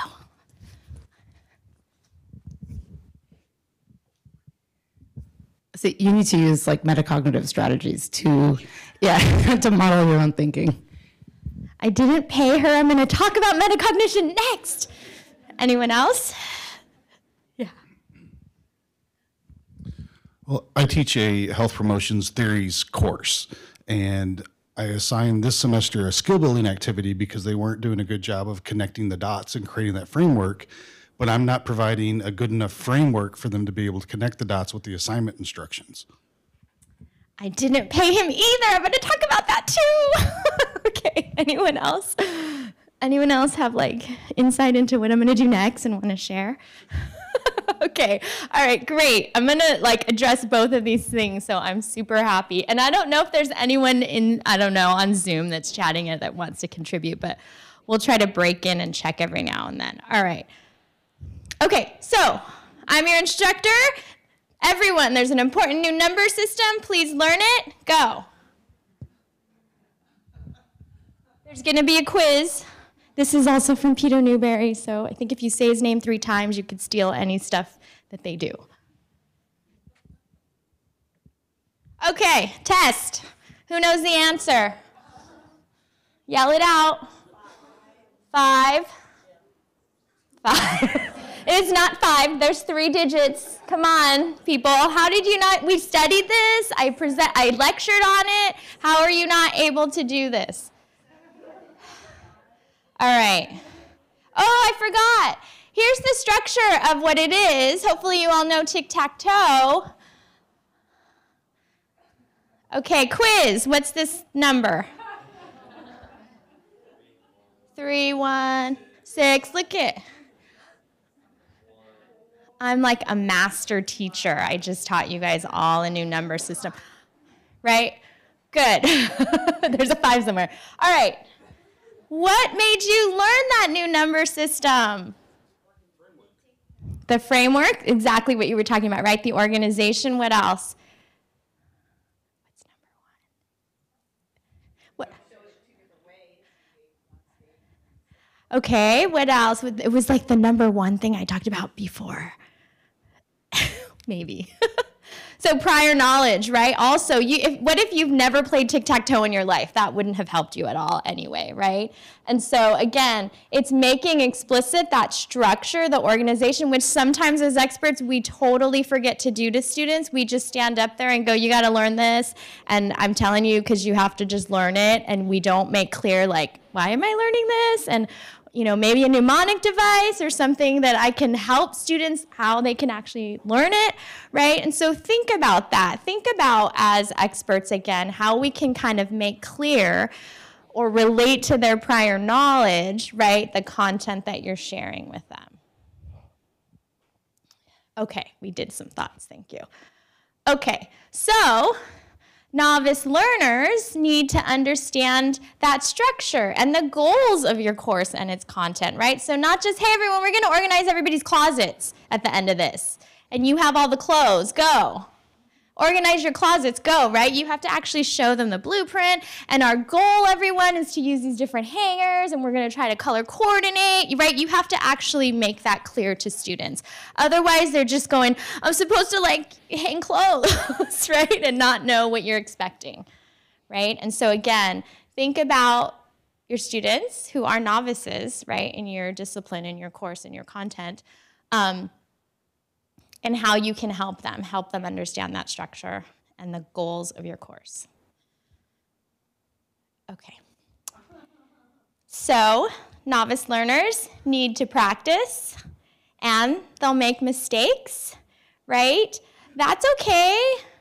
That's like the assignments you're giving them. That's like the projects you're having them do. That's what you're doing in class, ideally, right? That's the practice. And so the word about really practicing those misconceptions, engaging their prior knowledge, letting them understand the structure, all of that, those are the things you want to practice. And those ideally are the kinds of things that should be those assignments and projects. And so someone earlier was sort of like, you know, just, I think it was Kathy, right? Like just sort of having, adding technology to the class. Well, you want to also be purposeful about the kind of projects you're asking them to do and that they're actually purposeful and engaging prior knowledge and the things that they really need to like learn, right, to be experts. Questions? Okay, what is it? I'll run back there. Should have run my tennis shoes. I'll let you read it.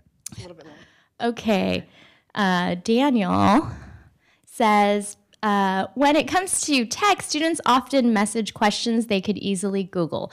Turns out they don't like it when you tell them to Google it.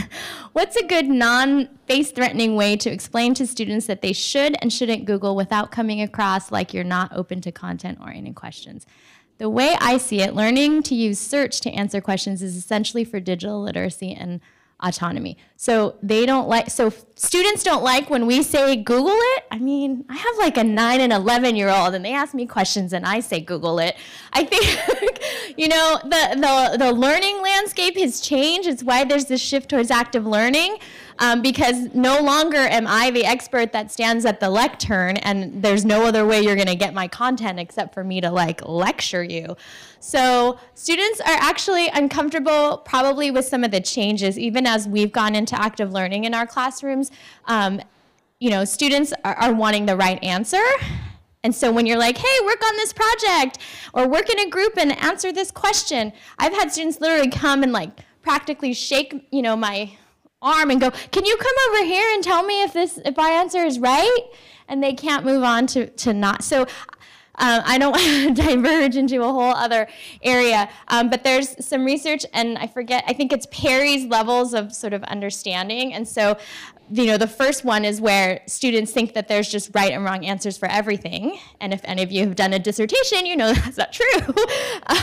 And so we have to kind of get to the next level of really understanding and supporting their argument, right, with the right evidence, because that's really what things are about, not a right or wrong answer, but what the evidence is showing. So that's my short answer. But if you have any other questions, those of you in Zoom, I'm happy to answer those via email as well. Okay, here is another poll. Reflection is a powerful form of practice which leads to greater learning.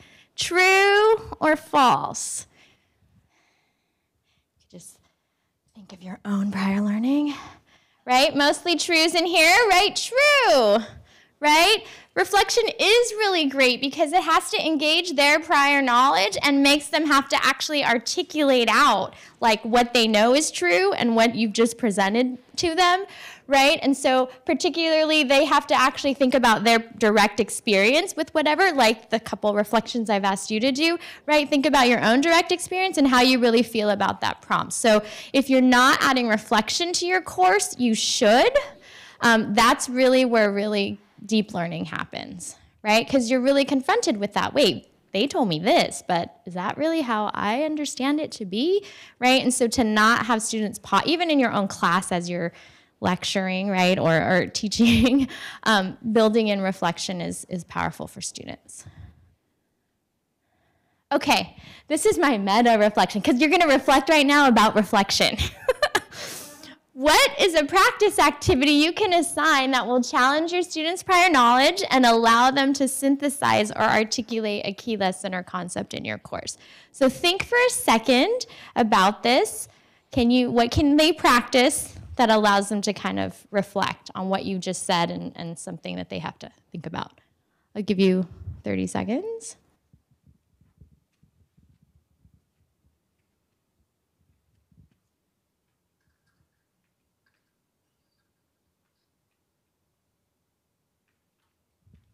And go ahead and chat with your neighbor about it. See what you both come up with. I'm going to walk around and make sure you actually do it.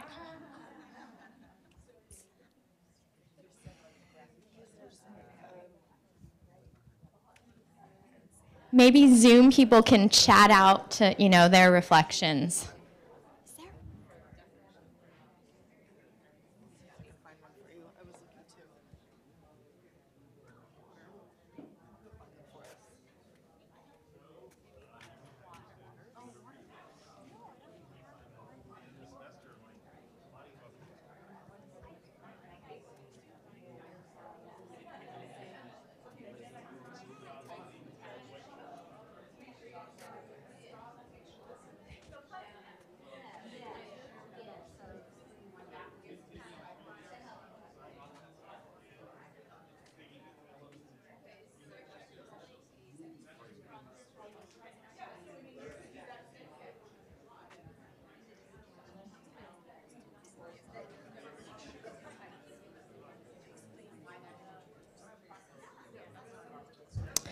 right, make sure both parties have shared a little bit.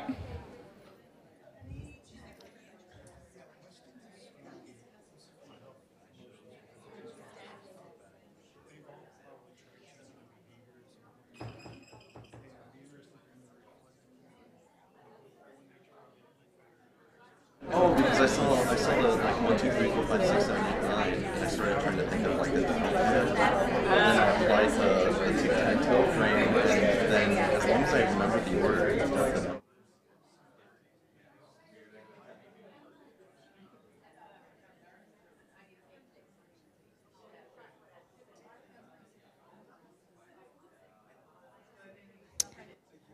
All right.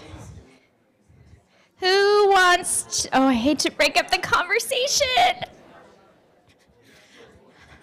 I should have brought a bell. Ding, ding, ding, ding, ding, ding, ding. And those of you in Zoom, I just joined the room, so hopefully I can see what you guys are saying. I see Barbara Taylor's on. Any thoughts that you want to share with the rest of us? What? Yes? Let's see. Is there anyone that hasn't shared yet that would like to share?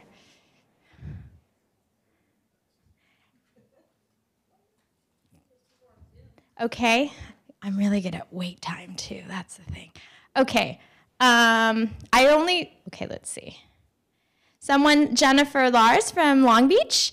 Hi, Jennifer, said, I also encourage faculty to direct students to the library for resources or use resources from the library on how to search for items they don't know about. Part of learning is exploring on their own without always having a guide. I'm going to talk about this in metacognition. Thank you for saying that. Christine Clemens said, when I cover graphic organizers, I ask students to first go find someone on Google, then I ask them to paste them in a Google slide. Then we discuss why they chose the item, and we talk then about the use of graphic organizers. They show me first what they think, then we elaborate. Great. Someone, it sounds like, is talking about using maybe Slack in the class. Anyone in the room want to share? I'm going to cold call the next question. This goes back to my theories of health promotion classes. Students have, in the health sciences track, have probably tried changing a behavior at some point in time and just kind of struggled through it. And maybe it worked, maybe it didn't. And so maybe at the start of class, we could talk about, before we do the in-class activity, have them reflect on a previous behavior change that they've tried and how similar or different it is from the theory that we're discussing that week. Awesome example. I sometimes teach comm theory at our campus, and that just sounds scary, right? Communication theory. And so when we talk about persuasion theories, a good start is to just be like, hey, not even going into any content. What was the last ad you guys actually really read, right? Looked at and scrutinized, right? And we'll go into elaboration likelihood model. And so before you even give content, you just have them really reflect. And then I could actually tie the examples that they share. So someone was like, there was a video game ad, and went on and on and on about how they scrutinized it and they debated if they wanted to buy the video. And then as I was sort of explaining in the class, I kept tying it to and the video game thing, and then the way that he was reading the price, right? And so that's a really good way, again, to have them think about their prior knowledge, what you're now telling them about whatever the concept is, and how they're now connecting that with what they know. Great. Great. Okay. I think I put this somewhere. All right. Okay, someone said metacognition, which is awesome because that is the next sort of key finding.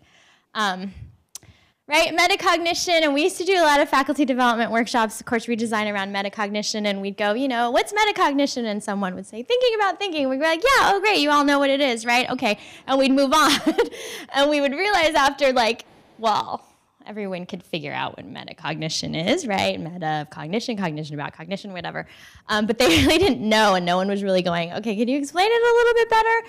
So hopefully I will try in a non-boring-ish way to kind of very high level talk about metacognition. Okay, so the reason metacognition is so important is because it actually works to bridge that expert-novice gap. right? And so if you're incorporating metacognitive strategies into your course, students will actually not only understand that better, right, but it'll actually increase the degree of transfer. So transfer is what like psychologists really, really want to happen, right, where you learn something in one way and then you could transfer it to a whole other different like, you know, area or scenario, right? So you're not just memorizing that thing, you actually know, oh, that really applies in this other way, right? So kind of like the two different, you know, knowledge things, right? I learned it one way, but I could also apply it to this other way. Okay. I had fun looking for clip arts yesterday. All right, so metacognition, and there's a lot of variables, a lot of dimensions, the research, you know, there's a lot of research on this. I'm gonna kind of like dumb it down in a way that like I could explain it. So you wanna think there's kind of these three areas, right? There's stuff about the person, there's stuff about the task, and there's stuff about their strategies. And so, you know, the person stuff is really a student recognizing their own strengths and weaknesses, right? The task stuff is, you know, what a student may know or can figure out about the task, what's required, what your assignment is trying to get them to do, right? And there's strategy variables. And I'm happy to share these slides with everyone after, so, you know, I appreciate the photos, but I'm happy to give you all slides, you know, share the slides. And then the strategy variables are the ones that, you know, the strategies that the student has to really accomplish that task, right? And so what we can do as instructors is help students plan, right? Help students evaluate, and help students monitor their learning. So if we can kind of help students do all of these things, they'll get better at metacognition. They'll get better at planning. They'll get better at evaluating themselves, right? They'll get better at monitoring their own learning, and that's really gonna help sort of bridge that gap. And someone was talking about, this is gonna help with that transfer so that they can answer this question, and then they can also go figure out strategies that they can apply somewhere else and answer that question. So we're not just always like spoon feeding them, right? They'll be able to be more self-sufficient on their own. So that's why metacognition is also really powerful. Okay, so just some examples. Helping to plan, these are the questions a student would ask, you know, if they were metacognitive, right? Like, okay, if I have an assignment, oh, what am I supposed to do? They would clearly know what they're supposed to do. They would know how PK's prior knowledge, how their prior knowledge will help them. They'll know what they'd have to do first, let's say, right? They know how much time they need, thank you so much, to do that assignment, right? Helping them monitor, they would be able to be like, okay, I know, how am I doing, right? Am I on the right track? Right? What if I don't understand? What should I do? They're monitoring their progress. And to help them evaluate, they would be able to know how well they're doing, how well they did turning that thing in, right? What they learned.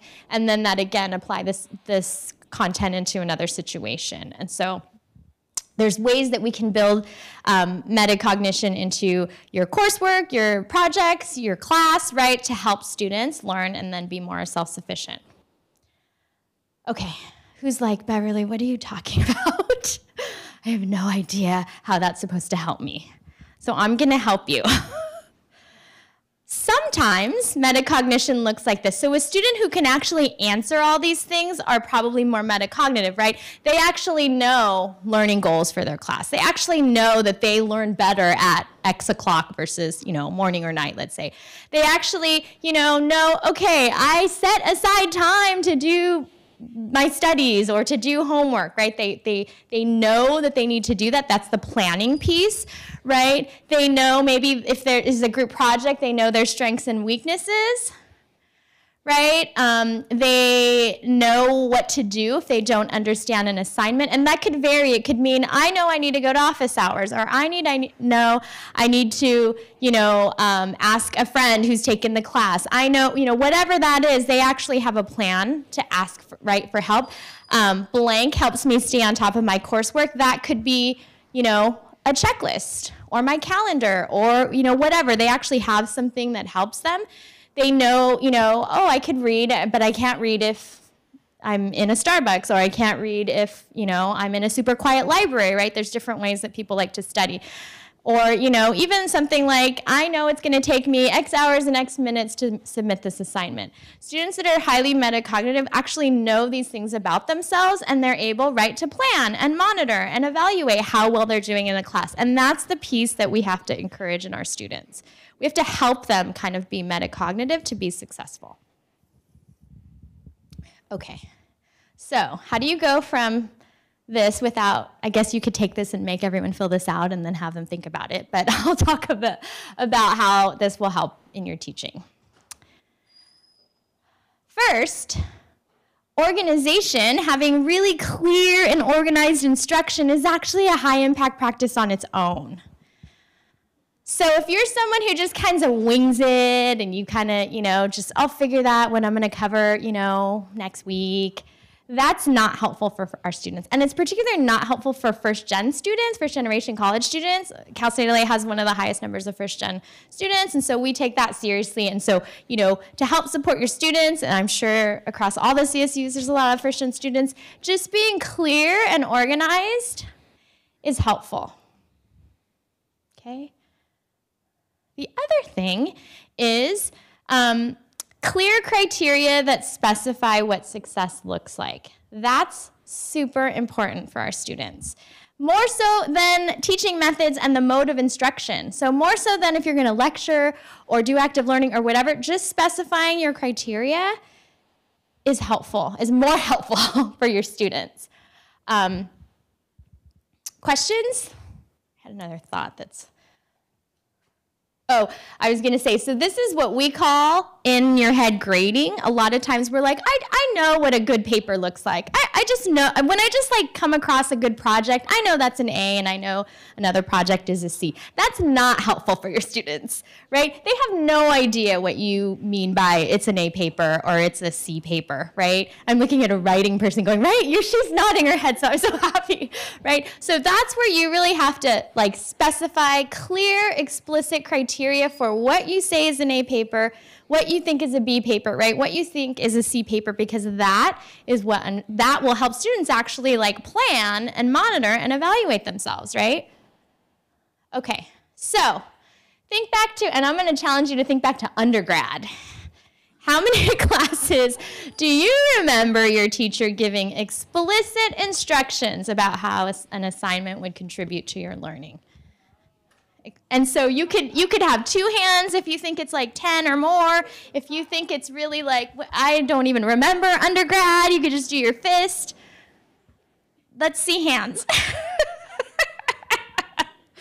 People are like not even putting their hand up. They're like, that never happened to me.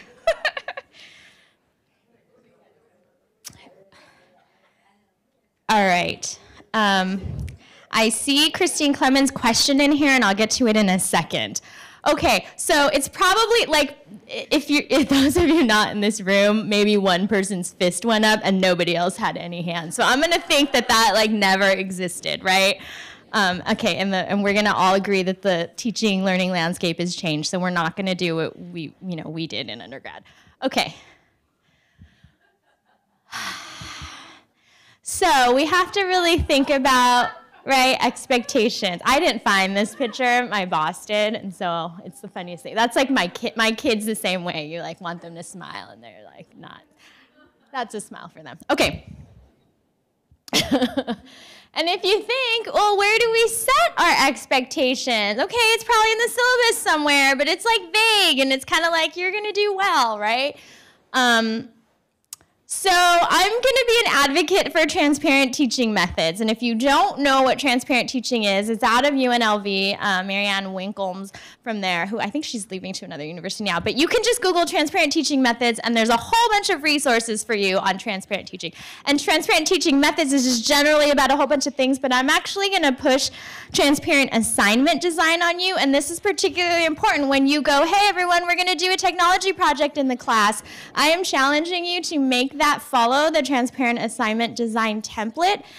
I gave you a tiny URL, and there is a QR code for those of you in the room. The link at the bottom has, again, a whole site full of resources for you. And I'm going to just kind of, again, dumb down transparent assignment design and really argue why it's super great for our students. Okay?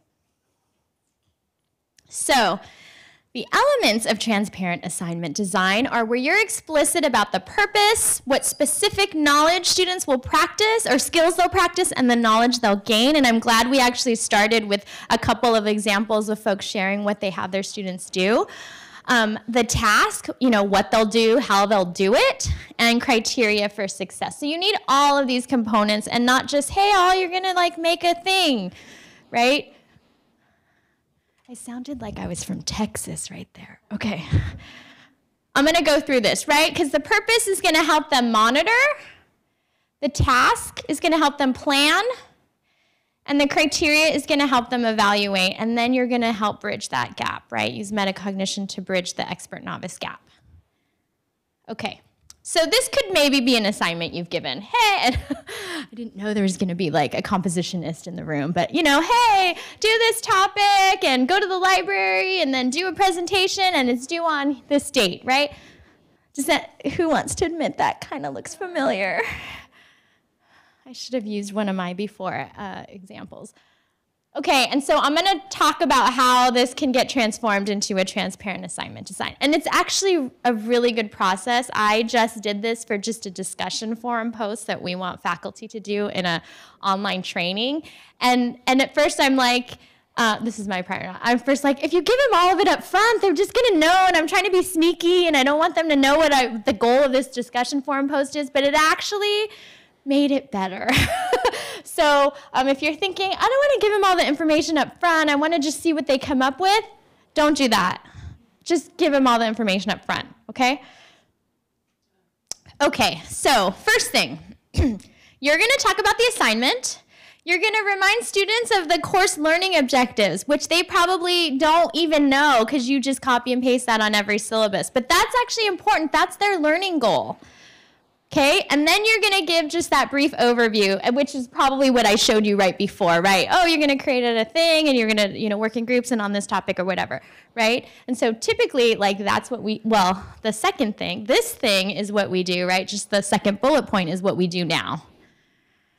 Okay, but beyond that, you're going to actually talk about the purpose. And these words are interchangeable. I don't like for assignment, I'll say overview. For purpose, I'd say what you're going to do, right? You don't have to use these terms, but you need all these sections. And so you're going to actually explicitly say how this assignment relates to the course learning objectives. You're all going to do this presentation or this speech because one of our course objectives is to explain a variety of communication theories and how they relate to the real world. That's what you're going to be doing in this presentation, right? You're also going to explain how the assignment will benefit their learning. This will give you practice for identifying theory concepts in real world interactions, for the rest of your life, right? And then you're going to indicate how those knowledge and skills are important to the students' lives. Because that's the piece we sometimes go, learn the new number system. Just do it, right? And they have no idea why they're doing it. So that's where you're going to say, and those of you in the business school or in professional degrees, they get that. You're going to actually use this in the workplace. You're going to actually build, this when you become whatever, right? Or you really need to know, let's say, public health things because you're going to pick your own insurance plan when you're, whatever that is, right? You actually want to make that explicit so students know why the heck they're doing the thing you're asking them to do. Okay? So this is where you will say specific skills that they'll practice. Practice, practice, practice. Right? And if you can use Bloom's verbs, Bloom's taxonomy verbs, that's better, not just you're going to understand, right? You're going to say, you'll be able to explain, you'll be able to compare and contrast, whatever those verbs are. And then you're going to tell them, hey, the knowledge that you'll learn or use to complete this assignment so that they know, oh, I'm supposed to know what elaboration likelihood model is. I should probably go read that, right? So this is the first part, and it sounds daunting, but please know that when you sit down and do this, you actually will be like, oh, why? You'll either go, oh, why am I making my students do this assignment? It has nothing to do with my course at all, right? Or you actually will be like, oh, this is super valuable. You'll convince yourself why this is the best thing that your students need to do. Or you'll be in the middle and tweak it to get it to be the best thing your students will do. Okay, then you actually need to talk about the task. And this is something that we forget, right? Where we think students will just figure it out, right? And so specifically, you need to say specifically what the students will do, almost like a recipe in the order that they need to do it. So I've seen assignments where they're needing to go find a empirical journal article in the library, and then they're needing to read that and do something and then maybe argue something. And finding an empirical article in the library database is like the bottom step. And then the students do like outlining, writing the paper, and then at the bottom they go, oh, I was supposed to get an article, right? So you have to actually do it in like recipe order so that they're following the steps, because they don't know, even though you said in the brief, description at the top that they're gonna use an article, they're following your steps, okay? If you're using the LMS, this is where you'll actually also say like, down below, click reply, or, down below, click upload a file, where you actually are explicitly telling students how they're supposed to turn in your assignment, right?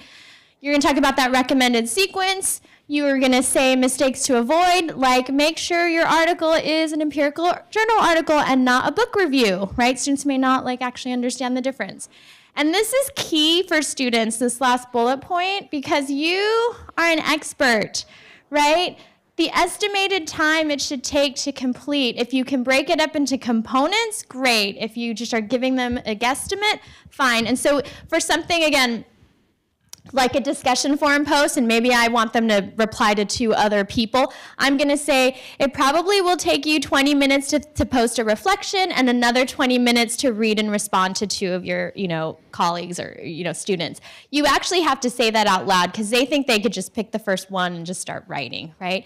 Again, I use the research example because I've offered that assignment where students go, oh, I'll just go into the library and just put in your search word and you can find that journal article, right? Where you have to actually say, it will take you at least an hour to read abstracts and find the right database and identify a correct journal article, because students will think that'll take them 5 minutes.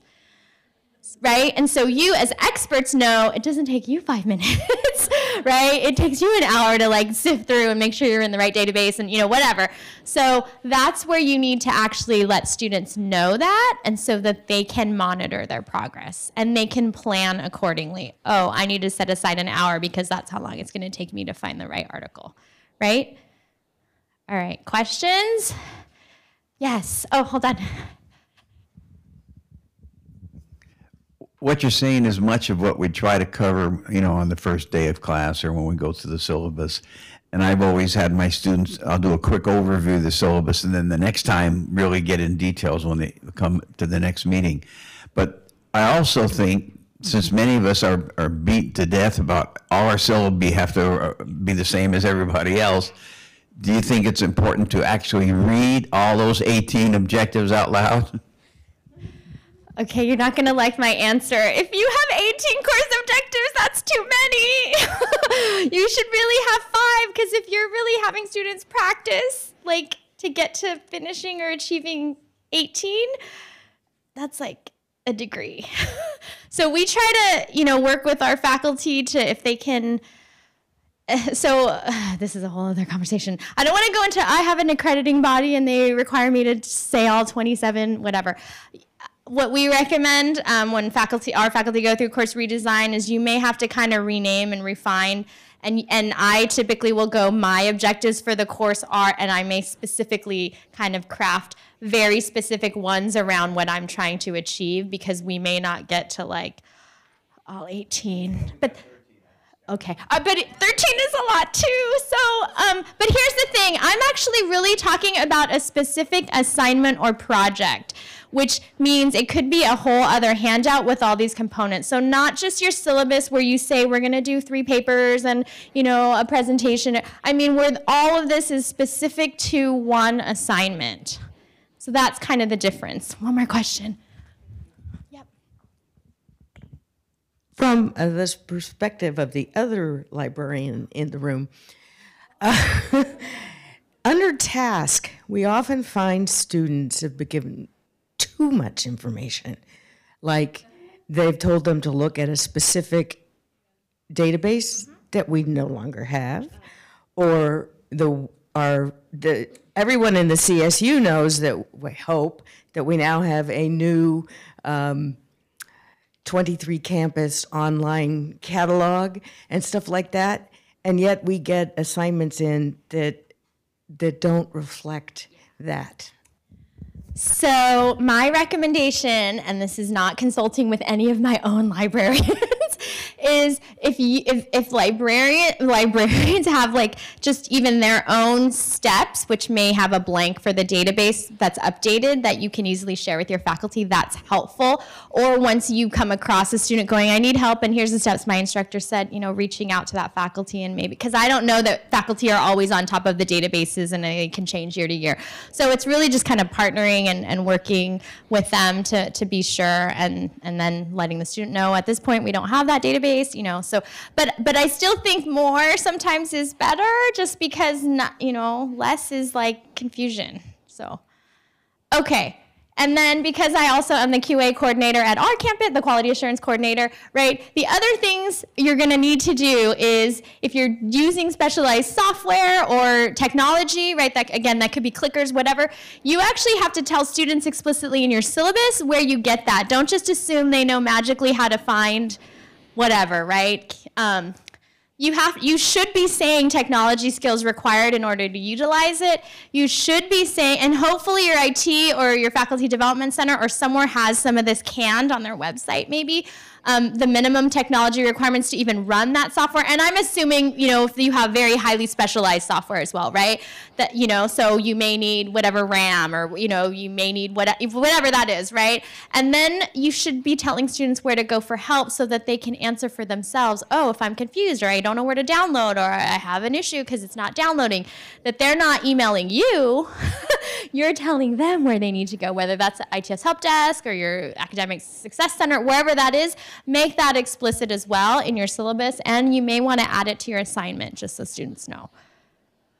Okay, and then the last piece is that criteria for success. You have to say, get out of your in your head grading, the characteristics for that finished project. It's helpful for students to see multiple examples, and before, someone goes, yeah, but then they just try to copy that one example that I give them. That's why I say multiple examples. And it could even be like, here's an A project. Like, let's say you're doing, a online resume like we saw earlier. It's showing them the A and showing them the C and showing them, whatever, so that they're not just copying, one thing. And then indicate how it will be graded. And this is where rubrics are critical for students. And then, as a bonus, if you're really, wanting the gold star, is after you give back the student their grade, have them reflect on their completed work and how they can improve it in their future work. And so this is true for even your midterm and your midterm exams. Is if you don't know what an exam wrapper is, just Google exam wrapper. That's highly metacognitive for them to goal set for the next time if they didn't do well on that exam. Okay, so again, please, please, please, please use rubrics, because here's the thing. You're actually going to set the criteria for what you are looking for. And so like I assign a paper in classes. I could care less about grammar. Like I'm not there to feedback them on that. I really want to see the arguments, right, and how they're supporting their arguments. So I'll kind of overlook that for a little bit. But if I don't make that clear to students, they're probably spending all their time making sure it's grammatically correct and not as much time like looking at how they're supporting their arguments. A rubric will actually not show here that I'm counting grammar in the grade. And so there's less confusion. They know exactly what I'm grading on and what that's worth. And so that's kind of that getting out of your in your head grading. Yes. I was just going to ask if you have any good references for learning how to write a rubric? Well, our center has a lot. We could talk later. How about that? Stick around. Okay. All right. I'm going to go into team activities, and hopefully I won't go over like too long. But I feel like this is where like you feel like it breaks apart. You assign a team activity, and then like the team implodes, and you're like, I'm never doing it again, right? So these will be really quick tips to hopefully get you to do this right. Okay. You should only be using teams when the task is knowledge intensive, the activities to achieve that task are actually interdependent, and you need different expertise or perspectives to actually achieve that task, to complete the task. So a good reason, a not good reason to assign a group project is because you don't want to grade a whole bunch of individual projects. That's like the worst reason, okay? So don't do that, because typically that's where you're like, it's gonna be a group project. And one person can do that project, and one person does that project, and the whole group hates it, right? But you don't have to grade individual projects. So as you're designing group projects in your class, make sure that you're designing it so that it needs to be a team to complete that project. Okay, that's like step one, and when you get to that, it should not implode. Okay. Here's another poll. A group composed of smarter group members will result in a smarter team. The people that shot their hands up probably go to meetings a lot with administration, right?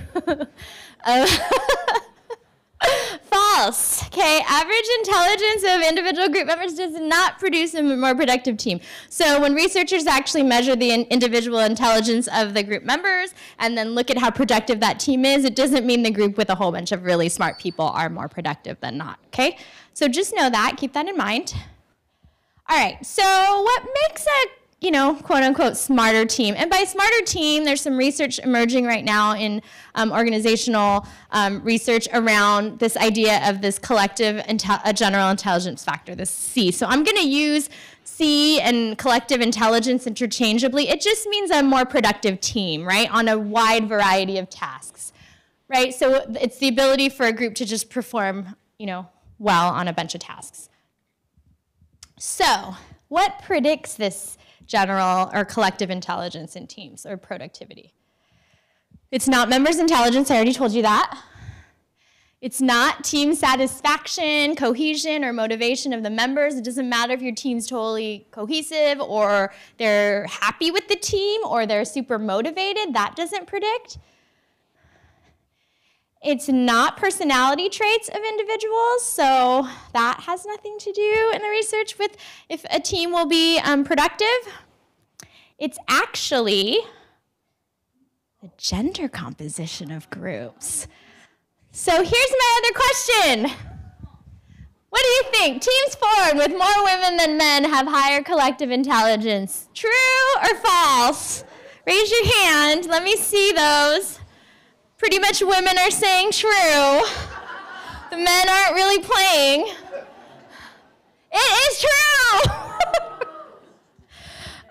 Teams formed with more women than men in the research actually have a higher collective intelligence, but it's actually due to differences in the group interactions. And so there's like mediating, moderating variables for that, not just because women are awesome and productive, but for other reasons.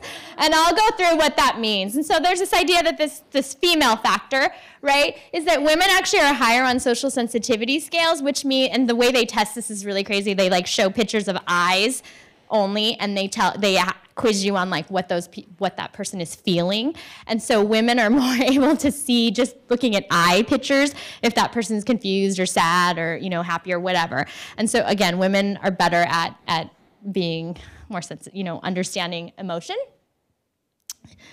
In these groups as well, where there were higher proportions of women, there was much more even distribution of speaking turns. So it was much more kind of democratic, where more group members actually talked. And so that's also what contributed to the, the higher productivity. And it was also obviously the diversity of that team composition. In a, mostly male group, they didn't perform as well just because the diversity of like voices and thoughts and all that, right? And so that's why groups with more women actually did better. Okay, so how can you use this in your class? Let me do this one last poll. Which of the following is the most effective strategy for forming, so this is no longer true or false, random groups or self-selected groups? So where students pick their groups or where students are randomly assigned? Raise your hands.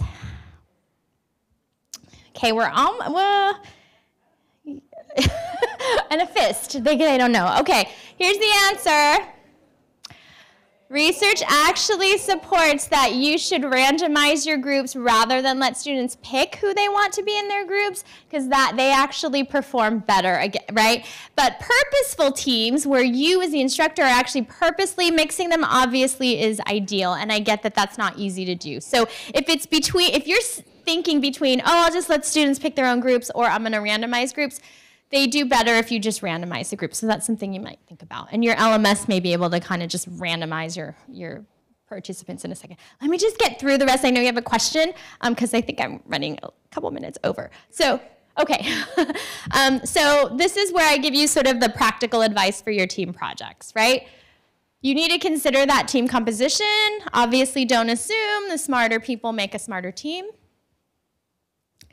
You should, for the groups, help establish some team norms so that all members can actually contribute to the project, right? Mimic that even speaking turns thing so that you're ensuring all the group members have a say. And again, that's really where stuff breaks down, right? When they think one person either is doing the whole thing or where they think, you know, people are social loafing in the group, right, and not doing anything. So make sure that you're saying, hey, everybody needs to contribute, and build that in some way into something, right, into part of the assignment.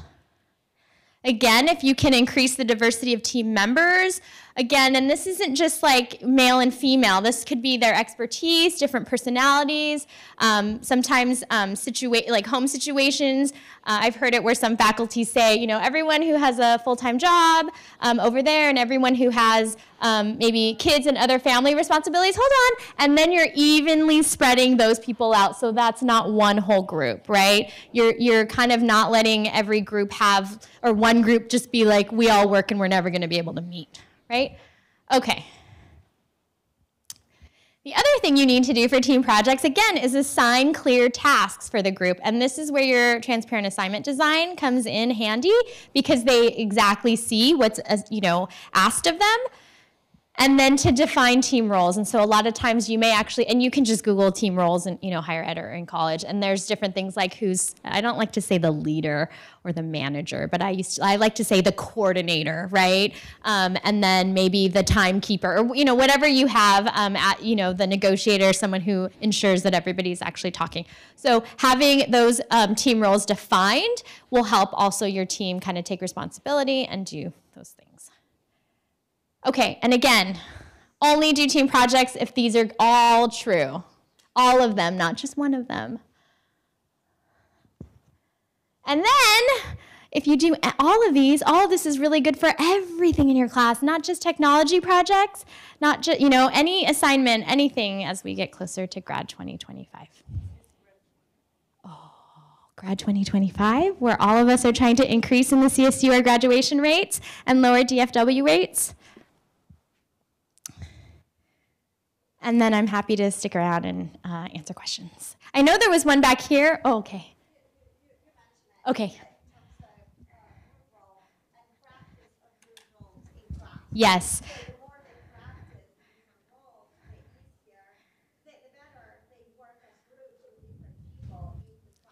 Yes. Yes. So for those of you on Zoom, just the practicing of the group roles and practicing gets them better learning skills. I'm scrolling through Zoom. And actually, I'm going to log in, so I'll be able to kind of scroll through the chat and answer questions if there was more out there. Yeah, one more question? I have a question. I have a suggestion. I use a name generator app that's free so that I remove myself totally from that process of putting my students into group, because they have to do it in every class. So it's a free app. It's called Starter. I love sharing resources. Starter? All right. Thank you all for your time. And again, I'll stick around if you have other questions.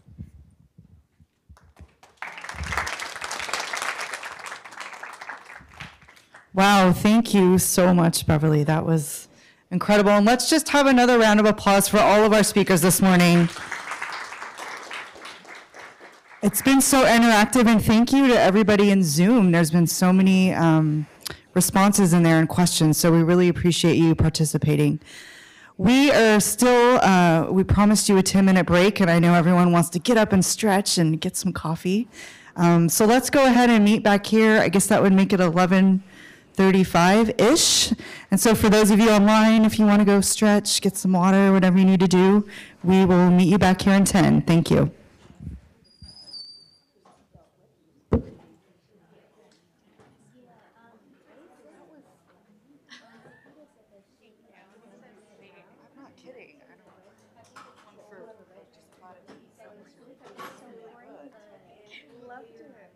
Level of engagement for self in the room and in the chat. Exactly what I've been trying to find.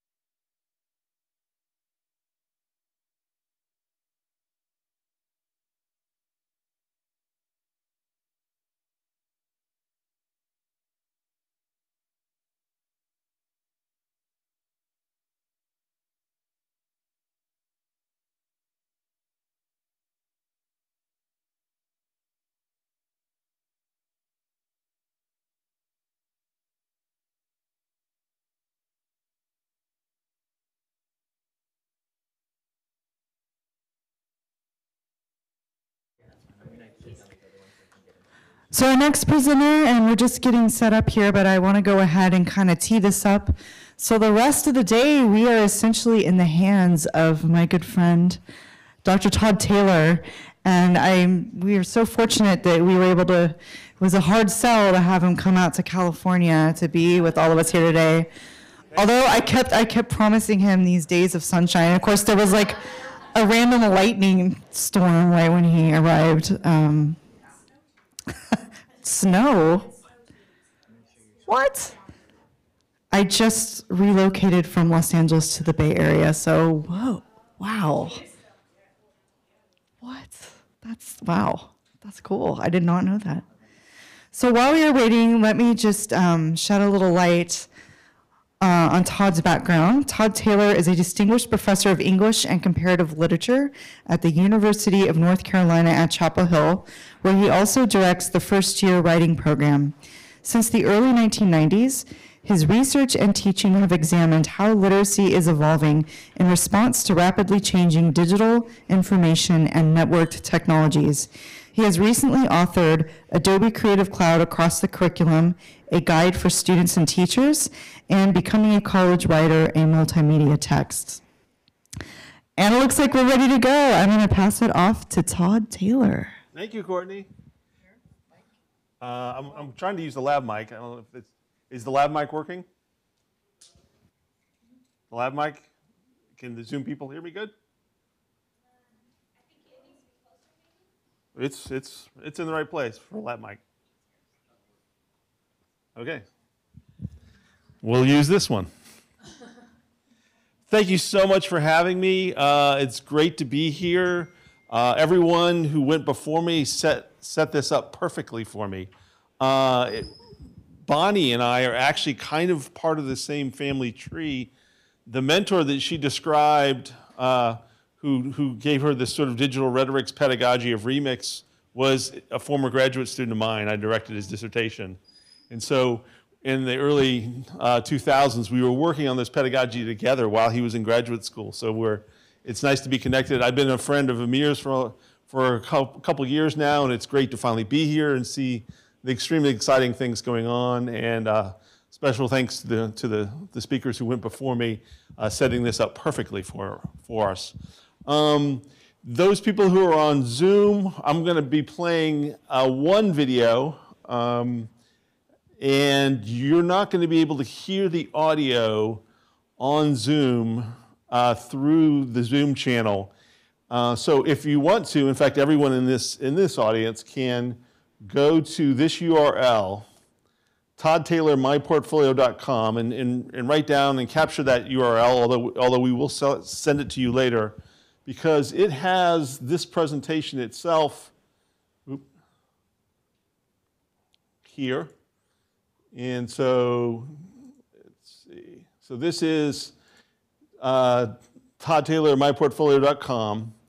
And there's a lot of resources here that I will be talking about. But if you want to follow along with my presentation, click on this first picture of the campus, and then click on it again. And then we're going to go through here. So start at toddtaylormyportfolio.com, and then click through there. And so as Courtney said, my research and teaching for over 25 years has really been looking at how literacy is evolving in response to information, digital, and network technologies. And so even though my PhD is in English, it's actually in rhetoric. I started in graduate school studying ancient Greek rhetoric, but became very interested in what we originally called the rhetoric of new media, but now we are calling digital media. And so my work on my campus is really focused on the first-year writing program. Like Bonnie, I direct the first-year writing program at UNC Chapel Hill. It is, on our campus, the one course that nobody gets out of. It is the de facto introduction to the university. It is 240 sections a year, 105 instructors, 4,385 students will take that class this year. And so no one gets out of it, no dual credit, no AP, nothing. It's the one experience that everything on my campus is about. And so I have many titles, and directing the writing program is one of them. But I like to think my favorite title and most appropriate title is Pedagogical Evangelist. Pedagogical Evangelist. I'm all about helping transform teaching and learning in the ways we've already been hearing about this morning. And my trick, or my sort of angle, is to use powerful digital technologies to that end. And so there'll be a very clear theme that you'll probably get tired of me talking about, which is I'm not very interested in students learning technologies. I'm interested in leveraging technologies to transform teaching and learning so that we can improve every aspect of what we do for our students at this university. And in my experience, whenever there's a new technological moment or new technological opportunity, it becomes an invitation to innovation. It becomes an excuse to get people like yourselves in a room together to think about where they want to go. What do you want to do differently? How do you want to transform your classes? And then how can we use these new opportunities and these new capabilities as an excuse, or an occasion, an invitation to pursue that innovation? And so, to me, there are lots of ways that integrating technology into a curriculum, into a syllabus, into a class can go very wrong. But they never go wrong if you get people like yourself sitting around talking openly and critically and progressively about what might be possible, right? And so you will see, not to give away the ending, but part of the conclusion of my talk is going to be that all the research we've seen about student success and retention and learning shows that high-touch pedagogy is the key. And in order to use these technologies to do that, my experience has been that faculty development and support is the limiting reagent to getting to those pedagogies, but you can get there, and which is why we're going to actually follow up these sessions with actual hands-on workshops where you can prove to yourself as a faculty member how this might work. All the conversations I'm aware of are interested in Bloom's taxonomy, where we're trying to promote these verbs at the top of the pyramid. That maybe content consumption, understanding and remembering content is a basis for the more deep and significantly impactful kinds of learning that happen when you ask students to create, evaluate, analyze, and apply with the knowledge or the content that they've already absorbed. So the idea being, if you're going to try to do something new and different with instructional technology, we want to focus on that more creative, productive, active aspect of it. The World Economic Forum reports that you need the 10 skills listed below in order to thrive in 2020. Complex problem solving, critical thinking, creativity. And so we know that technologies are going to change, and economies are going to change, and cultures and societies are going to change. And so we don't want to prepare students, at least I don't want to do some specific task that we know is going to be outdated or different within 5 years. We are preparing students for jobs that don't even exist yet.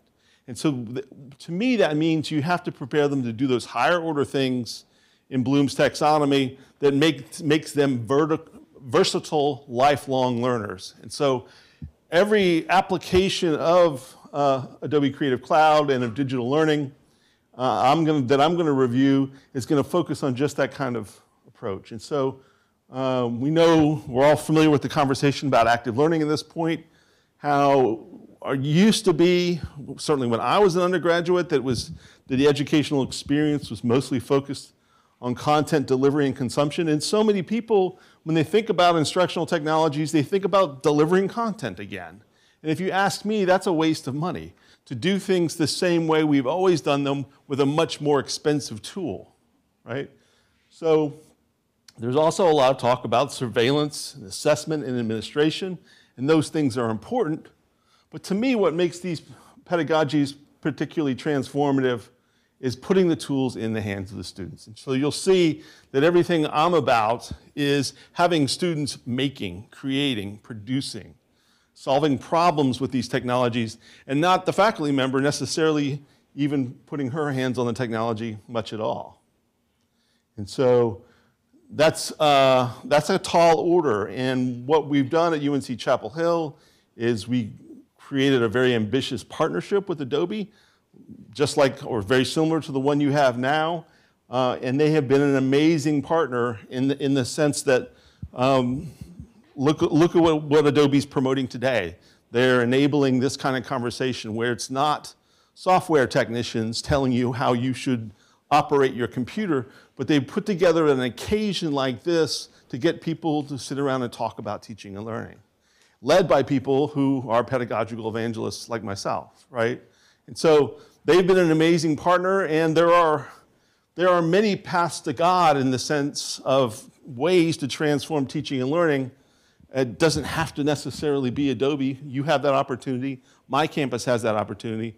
And so what my experience has been is that once you have a concrete program, a specific sort of initiative to focus that innovation, things come together much more rapidly and effectively. And so what is Creative Cloud? What is it?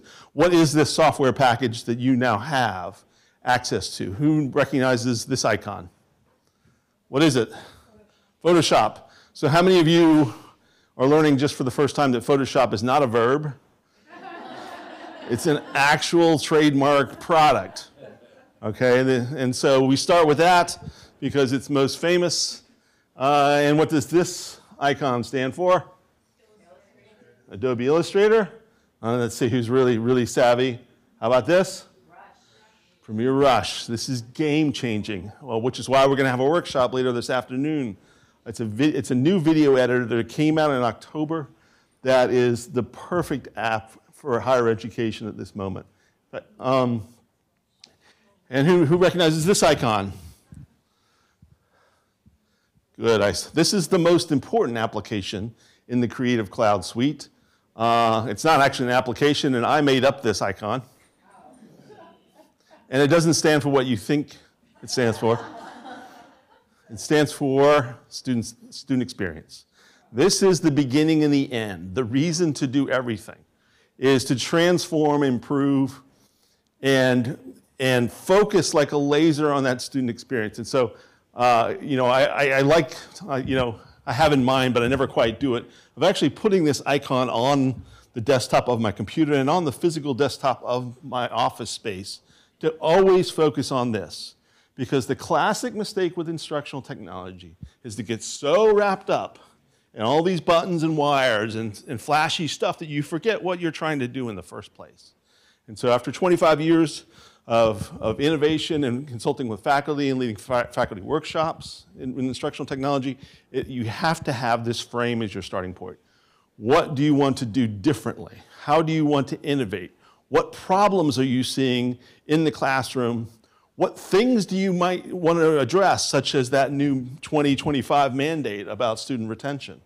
And you say, how can we use these technologies, not as an add-on, not as a weight of something else I've got to do, but as a way to reduce the friction or the way to enable getting to those learning outcomes and those goals and those mandates that you're trying to achieve in your curriculum. And so that's the way I think all conversations regarding instructional technology should begin. And I think that's the way that you should work with your colleagues in your programs and your units to brainstorm, to innovate, to think about how you might do something differently that makes it easier for you to get to the mandates and the outcomes you're trying to achieve.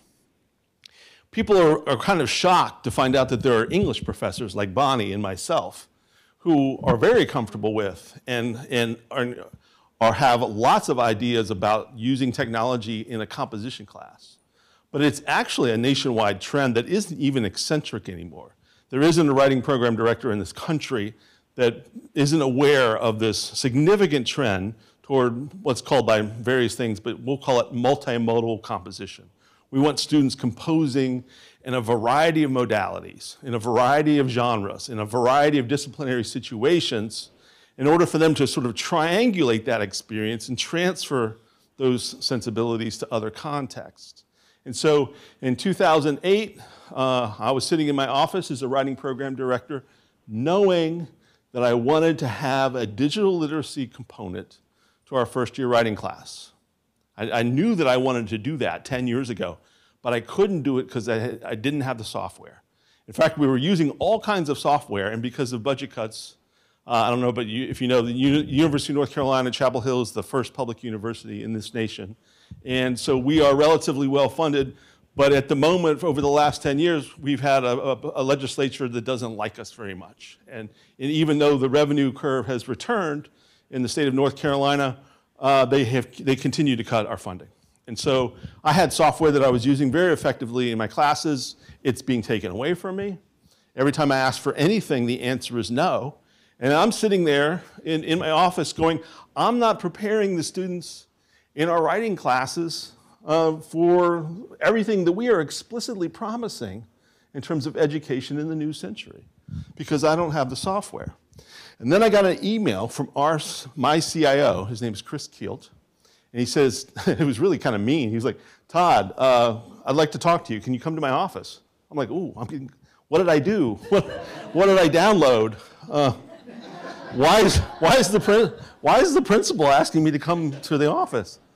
15 years ago, I knew who the CIO was, and I had resources. In fact, my nickname in ITS was Spike, because anytime I tried something new, I would spike the servers and things would crash. And but I haven't heard from the CIO in 15 years, right? So he contacts me and he says, we're going to Clemson University. And they have this partnership with Adobe where they provide Adobe Creative Cloud for all of their students. Would you like to go? And I go there, and like Bonnie and like my graduate student, we all know each other. We're all writing program people. We have been on this idea for a long time. We see the presentation. I sit down. Fortunately, I sat down next to my CIO, and he looks over at me. He goes, well, do you have any ideas of what you might do with this? I'm saying, are you kidding me? I've got 20 years of ideas. I just need someone to pull the trigger. Because what I was doing at the time was I was telling students not to download the 30-day free trial of Adobe Creative Cloud until April 1st so they could finish their projects by May 1st. That's where we were. And then all of a sudden, the CIO is sitting next to me going, do you have any ideas? I'm like, I do. And so I was just extremely fortunate that our CIO is like your CIO. Quite visionary, quite visionary. He can see lunch coming from a mile across the room. And he made a difference. He made the difference. Okay, and so hopefully those of you on Zoom can have found this, because I'm going to play a piece of video now. And you're not going to be able to hear it, so if you get ready to click out, here it goes. The University of North Carolina, Chapel Hill is the first public university in the United States, and so of course we take that with a great sense of pride. There's a sense in which students who arrive here appreciate that they have a special opportunity. The partnership between UNC and Adobe Creative Cloud has provided licenses for every single student. It's only natural that you would want to take the most powerful collection of digital literacy tools and make them accessible to your students, because this is how knowledge is made. The students find it extremely engaging to use Adobe Creative Cloud to get their work done in any class, anywhere across the curriculum. So nursing, business, public health, even physics, chemistry, religious studies, and anthropology are using these tools not to learn how they work, but to help support teaching and learning. Everyone having access to this also means that you can learn from one another, which I think is going to be the best training tool and adoption tool as this continues to grow in the next couple of years. The engagement when students are working on digital projects goes way up, and I think that's linked to internal motivation as opposed to being motivated for a grade. What was really great about watching my students do this video poetry assignment was the students started to better understand their poems. It can happen in traditional ways, but the technology kind of makes really unexpected things jump out. I define digital literacy as critical digital literacy, which means it's not just the ability to use digital and information tools, it's the ability to think critically and to get critical work done with them. If I can use digital tools to move students to be active producers of knowledge rather than passive consumers, then I think it's really valuable. Students. That tagline that came, by the way, is the lavalier working? So I can put this down. Yes? Okay. So I can use both hands, my Italian side. That tagline that my colleague Dan Anderson just said is the theme to everything I've been doing professionally for 25 years. We want to take generations of information media consumers, and we want to turn them into, or help them become, information media and content producers. We want them to be able to make that deep connection between what they're doing in each of our classrooms, all across the curriculum, in every discipline. Make the connection between what they're doing in the class with the world they live in. That is the deepest form of knowledge, is when you can take content and actually have the ideas make an impact in circulation in the world, right? That's when all the things that all the speakers were talking about this morning come together. And so if there's one concept to take from this, it's how do we approach these technologies? It's to try to make students active producers of knowledge instead of passive consumers. And so what that looks like is students would prototype a mobile app using an application called XD instead of writing a proposal. And so in a first-year writing class, one of the most popular units right now in my home campus is to do a collaborative Shark Tank exercise where each group puts together and proposes a mobile app.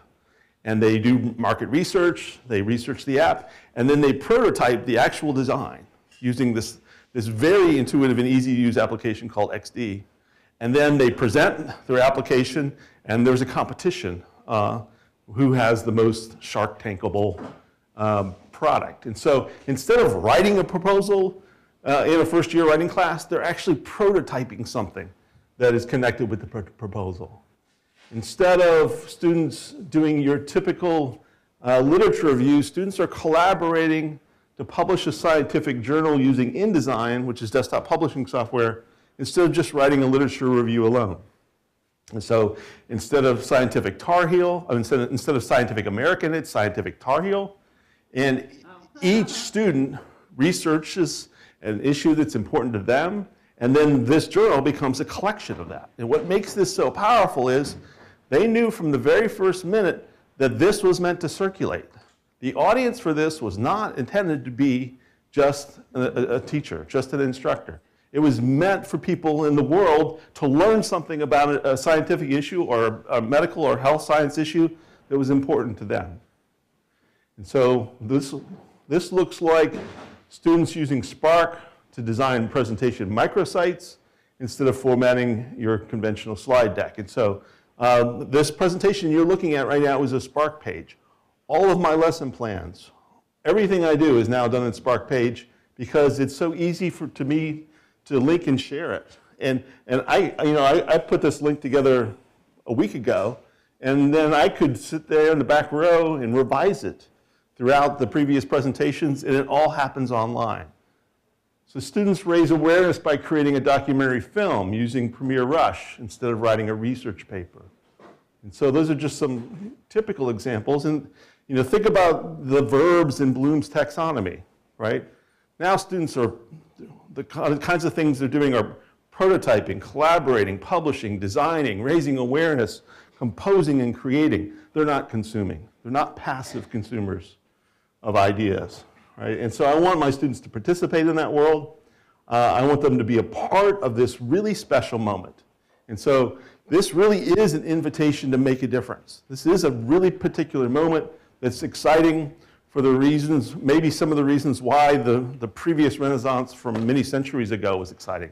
It's because there was suddenly this reunification of things where Technology and humanity are suddenly coming together, and art and science are suddenly working together in this brand new marriage that has the potential to transform anything. And so I like this image because it's both mathematical in its attempt to capture the human form geometrically, but it's also organic in that it's very much still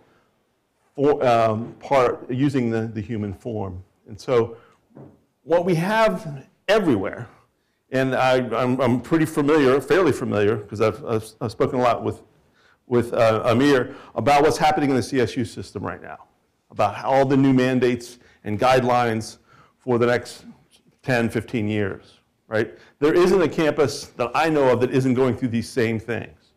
And it is this moment of reexamination and reevaluation and rearticulation of who we are and what we do in higher education.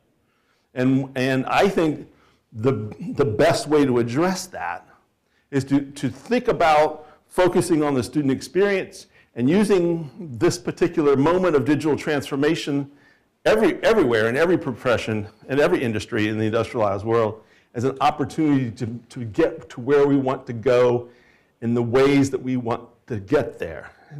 And I find this to be very potentially top-down, but I have learned that the people who have ideas about what to do with these technologies are the ones who eventually can make a difference.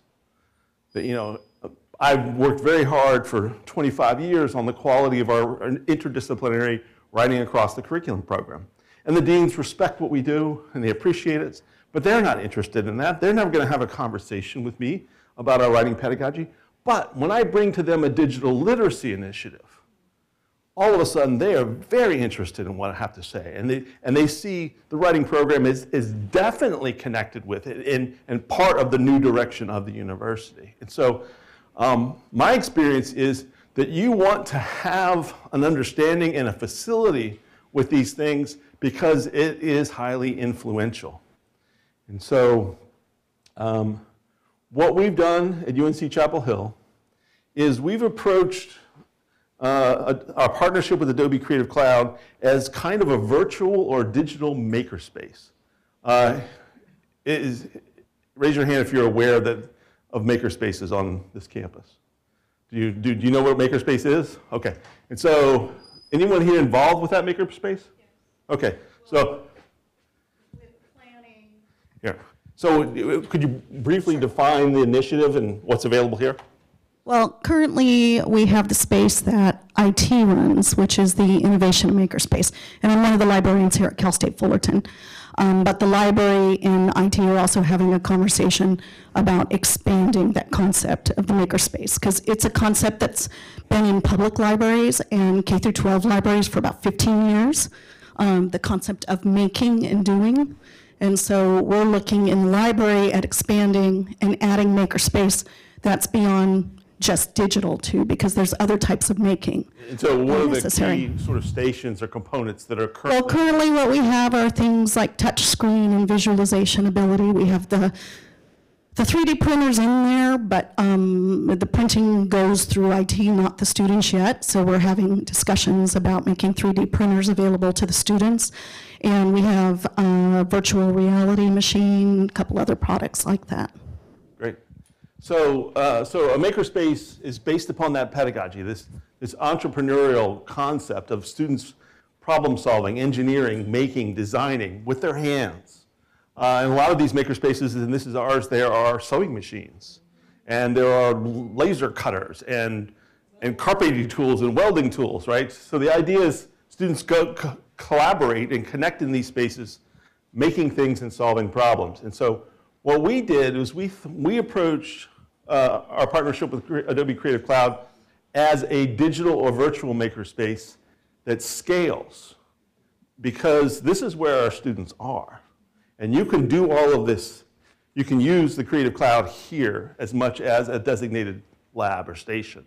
And so those makerspaces are wonderful, but they don't scale. And I don't know about your campus, but I assume you probably have a lot of students here who might be part-time, who are working people who can't physically get access to that very special and ideal space, but they can access a virtual makerspace, such as Creative Cloud, where you can make videos, you can make podcasts, you can make magazines, you can make websites, you can even make and prototype mobile applications anywhere that this goes. So their work is anywhere that they can work anywhere where they have a problem they need to solve or a challenge they need to face. And so we put together a flipped model at UNC Chapel Hill where most places, just a couple of years ago, would provide Adobe Creative Cloud for faculty and staff, instructional designers, staff people, but the students had to go to that special lab to get it. And so we flipped the model, and we said, we're going to take our money and we're going to put these technologies in the hands of students. And then faculty have to apply to get their license. And they had to apply based upon a pedagogical justification. They had to write a short paragraph about how they were going to use Creative Cloud to transform teaching and learning in their class. And these are all the departments with faculty who wrote those applications in the first semester. And so what's so amazing to me about this is I'm having conversations with people in nursing and public health that I never imagined as a humanities professor I would. Because when we started talking about this initiative, the people in nursing were like, I couldn't believe they were in the room. And they're like, are you kidding me? Everything we need to do now has to be through digital transformation. So much of our practical work and practical work is done through AR, VR, visualization, and these exact modes. And so what we're finding is there isn't any place in the curriculum where digital transformation just like this isn't happening. And the list of professors who applied for these things demonstrates that significantly. And so what I'm finding is that digital literacy might have been, of this concept, might have been kind of an eccentric idea 5 years ago. And it was eccentric because the applications were kind of inaccessible. But the new generation of applications, the new generation of library and support staff, the new generation of faculty like myself and Bonnie have enough experience now that this is easy to do. In fact, that's why we're having a hands-on workshop. So those of you who are feeling like, man, this is something else that's going to take away from my already too long a list of things I need to do, you can do this. The friction is going down. It's becoming much easier. And so it's become to the point where digital literacy is a no-brainer. There isn't a strategic plan, a mission statement, a vision statement for any program, curricula, college, or school that doesn't say we need to prepare students for this world, right? The question is, how are you going to do it? And what does it look like when that's done? And so I'm going to play a video. And so those of you in the Zoom space, if you click on this link right here to 741, up will pop this video. And then I'm going to hit play. I'm going to set up this video. This video is called Our Lives Together, and it was created by a student who'd never edited a video in her life. This is the first video she's ever made. It tells the story of an elderly couple where the father is suffering from advanced Alzheimer's, and I want you to watch very, very closely at how sophisticated and professional this editing is by a student who never touched video before in her life. Is an illustration of the kinds of literacies and abilities that are now possible. And so this, again, is Our Lives Together by Carrie Lewis.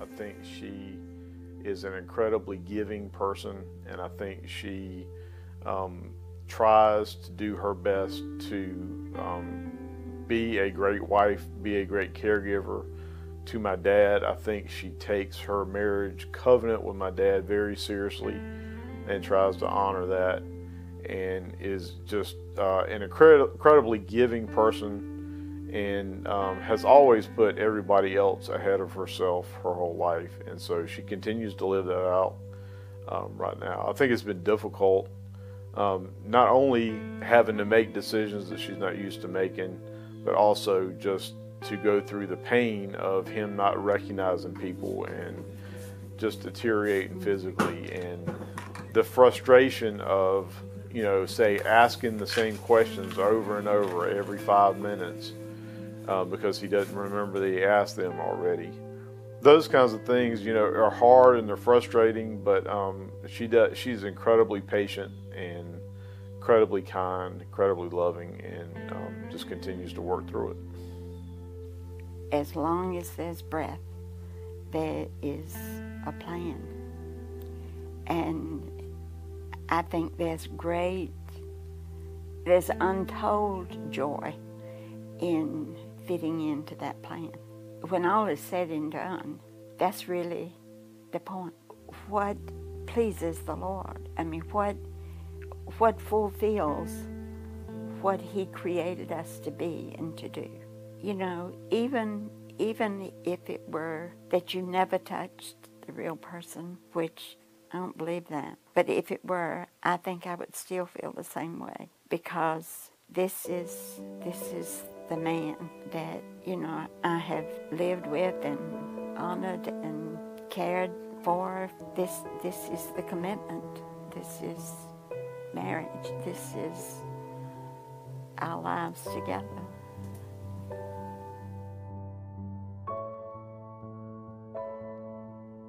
And so compare the student experience of that with your typical research paper on Alzheimer's. Now, research papers are still important. In fact, there's a lot of conventional, traditional writing that prepared her to make this film. I'm an academic, like most of you, and I can't remember a single research paper that I wrote as an undergraduate. When Beverly asked that question earlier, I was like, this is a perfect setup for me. This student's never going to forget this assignment, and neither am I as her teacher. And so this is the goal. This is where we're trying to get. And to have the students prove to themselves that the work that they're doing matters, that it's meant to circulate. There's another really fascinating dimension of this particular assignment and project is, in what class does this belong? You know, well, okay, communications, journalism, but then you think about it, sociology, psychology, gerontology, public health. And if you think more broadly about the genre of audiovisual documentary, this is appropriate in every single discipline, right? And the tools now that our students have in their pocket, you know, high quality video with an international distribution network at a touch of a button, and the applications now to do this effectively mean that we are in a really special moment where we have a lot of opportunity to make a big transformation. And so on our campus, we knew this is where we wanted to go. We just needed the opportunity to get there. And so I'm going to tell a quick anecdote about, you know, we started the partnership with Adobe in September of 2016. And in November of that year, the Chancellor, the Provost, and the Dean of the College of Arts and Sciences came to the Department of English for the first time in 20 years and asked us to each report on the innovative things we're doing, and we had 90 seconds. And so halfway through my 90 seconds, I was talking about this initiative that we just started. And our original plan was to pilot 24 sections of first-year writing in the second year, and then double that, and then in the third year, scale it out to all 240 sections of writing. And the Chancellor interrupted me in the middle of that presentation, and she said, "Did you say 3 years? You're going to take 3 years to do full implementation?" And I said, "Yeah, we don't want to rush things. We want to scale up carefully." She goes, "No, I don't want that. I want full implementation immediately." And so I don't sleep that night because I've got 105 instructors that have to get prepared to do this by the coming August. And so since that moment, I've been in full scramble mode to put together the resources and the experiences and the workshops like the ones we're going to lead after lunch that flatten the learning curve so that technology gets out of the way and actually helps remove friction towards what it is you're trying to accomplish in your class.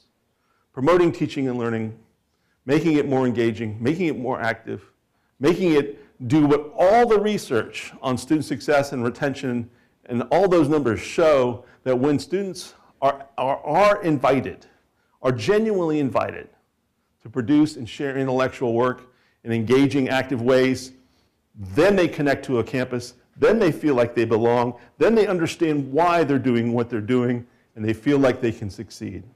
And so since then, with the generous support of Adobe, who's just been the most incredible partner in all this, we put together lots of resources. The first is this e-textbook called Adobe Creative Cloud Across the Curriculum, a guide for students and teachers. It's online, for free, available to the entire world. And even though I made it for my instructors, it's appropriate for any class anywhere across the curriculum. And so notice how it begins with, what do you want to create today? Chapter 1 is about solving problems. It's not about learning software. And then as you go into each chapter, let's say you've decided that you want to make a magazine. It talks about why make a print document. What are the advantages of that choice? And then each of these chapters ends with teaching modules that are turnkey. So this one is the one about the popular science magazine that I showed you earlier. And this was done by an instructor who had only been teaching writing for about 2 years. It's just, I would have never thought of using desktop publishing software this way. It was just so clever and ingenious. And what we've done is we've captured the very best assignments, and we put them together exactly in the way that Beverly talked about earlier, which is we have the assignment prompt and rubric in PDF form. We have lesson plans in MS Word format so that you can download them and revise them and make them your own. There's a link to the student work completed. There's the tutorial that's appropriate for beginners and not necessarily advanced people. And then there's the instructor overview. Oops, that's not going to work. That's okay. Instructor overview, where the instructor herself narrates what she's doing. And so what we're finding is that's the most important part of all this, is this, the instructor just describes in a narrated video what she did with this assignment, how it worked, mistakes she made, and how she can do it better next time. And so this is what I've been up to for 25 years. Here are all of the Spark presentations I've given over the last 18 months. They're all here. This is, again, toddtaylor.myportfolio.com. This is actually an Adobe portfolio. This is part of Creative Cloud that enables me to capture everything this way. And so there's a link to the textbook. And then under teaching, there is also a link to this PDF, which has it's an index to all of these different resources that we've created. So thank you so much for your attention. Thoughts or questions, maybe from the chat group or from the audience right now?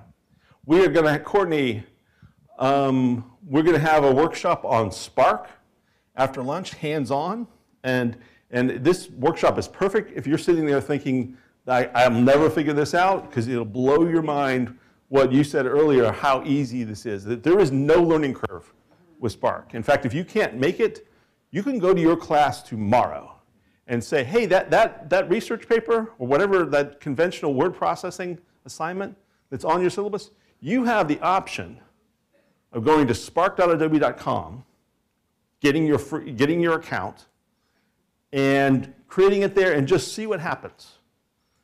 Just see what happens. And to compare the two, the students who took that options with the ones who didn't. And if you put one of those drafts up in class, in progress, the entire class is going to pick Spark instead of the word processor. Right? And you don't have to spend 1 minute of class time explaining to students how to operate it. Just tell them to go do it and they'll figure it out.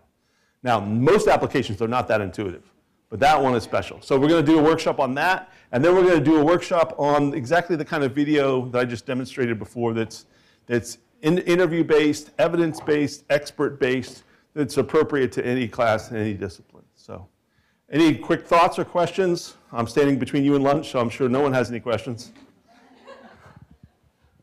I don't have a question, but it's more like actually input actually for the Adobe, actually what you can do, because actually I checked actually your website, and then it seems like actually I could not use my text-to-speech applications because I'm from special education department, and I see this actually potentials really a lot for students who have disabilities, and I think actually if we can add actually some features that's going to make accessible these tools, that's going to be, I think, really empowering for everyone, not just for students, not just for us, for everyone. I think that's going to how you have to move forward. Thank you. Yeah, just an input. Yeah, and so it's an explicit part of Adobe's mission to make these accessible, make all these tools as widely accessible as possible, as many people as possible. It's all happening so fast. There's 1 million K through 12 students in India using Spark right now for free, right? And so physical and ideological, socioeconomic access is really important, and Adobe's actively working on that.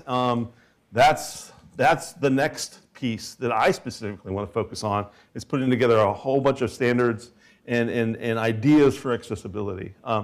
Working with these tools in your class naturally brings up the conversation about accessibility, about privacy, and about copyright. And that's great, because students need to be a part of that conversation. Students need to be aware about the discussion of accessibility themselves as they take what they're doing here and go into professional and go into professions and careers where they're going to be responsible for exactly these kinds of considerations. So by assigning this work now, you start that conversation now with your students so that people are aware of these issues that everyone needs to know about. Along those lines, I do just want to stress really partnering with your librarians, because when it comes to the ethical use of information and technology, privacy, intellectual property, fair use, copyright, as well as access, and the accessibility, it's an access issue. We hear about it as a mandate in the CSU system, that we have to do it this way, but we don't often translate that into why it's so critical. It's an issue of access, and we're limiting access to particular demographics if it's not accessible. Our students can't learn, they can't teach. But even with the intellectual property issues, that's just the kind of areas that your librarians live and work in, so partner with us. We're happy to help. Yeah, and these are the teachable moments. These are the conversations we absolutely must have in our class. And this creates the occasion to do that. If there is some friction, and there is, these things are happening so quickly. I mean, Adobe's scrambling just to get Premiere Rush working on Android right now. And these things are happening so fast that there's going to be some friction. But I promise you that Adobe has lots of people working on accessibility and a number of statements and updates on these issues. Spark, in fact, since it came out, has actually improved a lot. It's got one more major step to go, which is alt image tags. But there are ways to temporarily provide that kind of thing through captions and that kind of stuff. So anyway, other thoughts or questions before you get to eat lunch? Anyway, so again, Courtney and I will be here after lunch. Thank you so much. It was so wonderful to finally come out to this campus and meet everybody. And thanks to the speakers who came before me. Thank you, Todd. So before we all part ways, I just want to say thank you to all of our virtual friends. You guys were super engaging today. We thank you for our questions. I have been reassured by the Fullerton AV team here that they have been recording the live feed on their system, and we'll be sharing that out along with decks and resources and all sorts of follow-up information for all of you that attended today. So with that being said, we're going to break for lunch. We'll meet back here at 1:15. And for those of you online, the rest of the day, as Todd indicated, is very hands-on, so we don't really have anything to stream for you. But you just have to come to the next one that we're going to do for the CSUs. And before we part, I just really want to give a shout out to the Fullerton AV team. For those of you that don't know, we were actually here like way early this morning and troubleshooting, and we have certainly been keeping them on their toes today. So Zafina, Matthew, if you guys want to stand, Lucy, Dusty, just please recognize these folks. They've been working their tails off today. And hallelujah, we had audio and video for the last half. So thank you all for your patience. Enjoy your lunch. And for those of you online, you'll be hearing from me soon, and please don't hesitate to reach out to Liz or myself or any of us today that shared our information with any further questions. Thanks.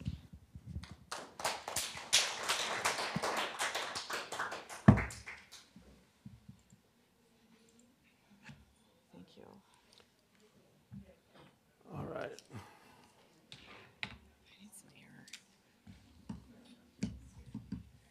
My crap is like everywhere. Okay, so now I think they said they put Rush on this. They computer. did.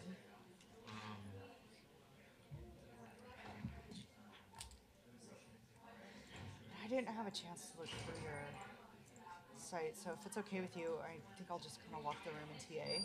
Sure. I just had way too much going on yesterday.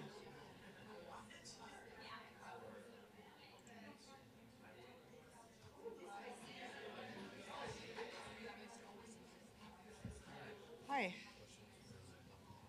Hey. The resource page, what was that? So click on the word teaching at the top, the word, and then click on that icon twice.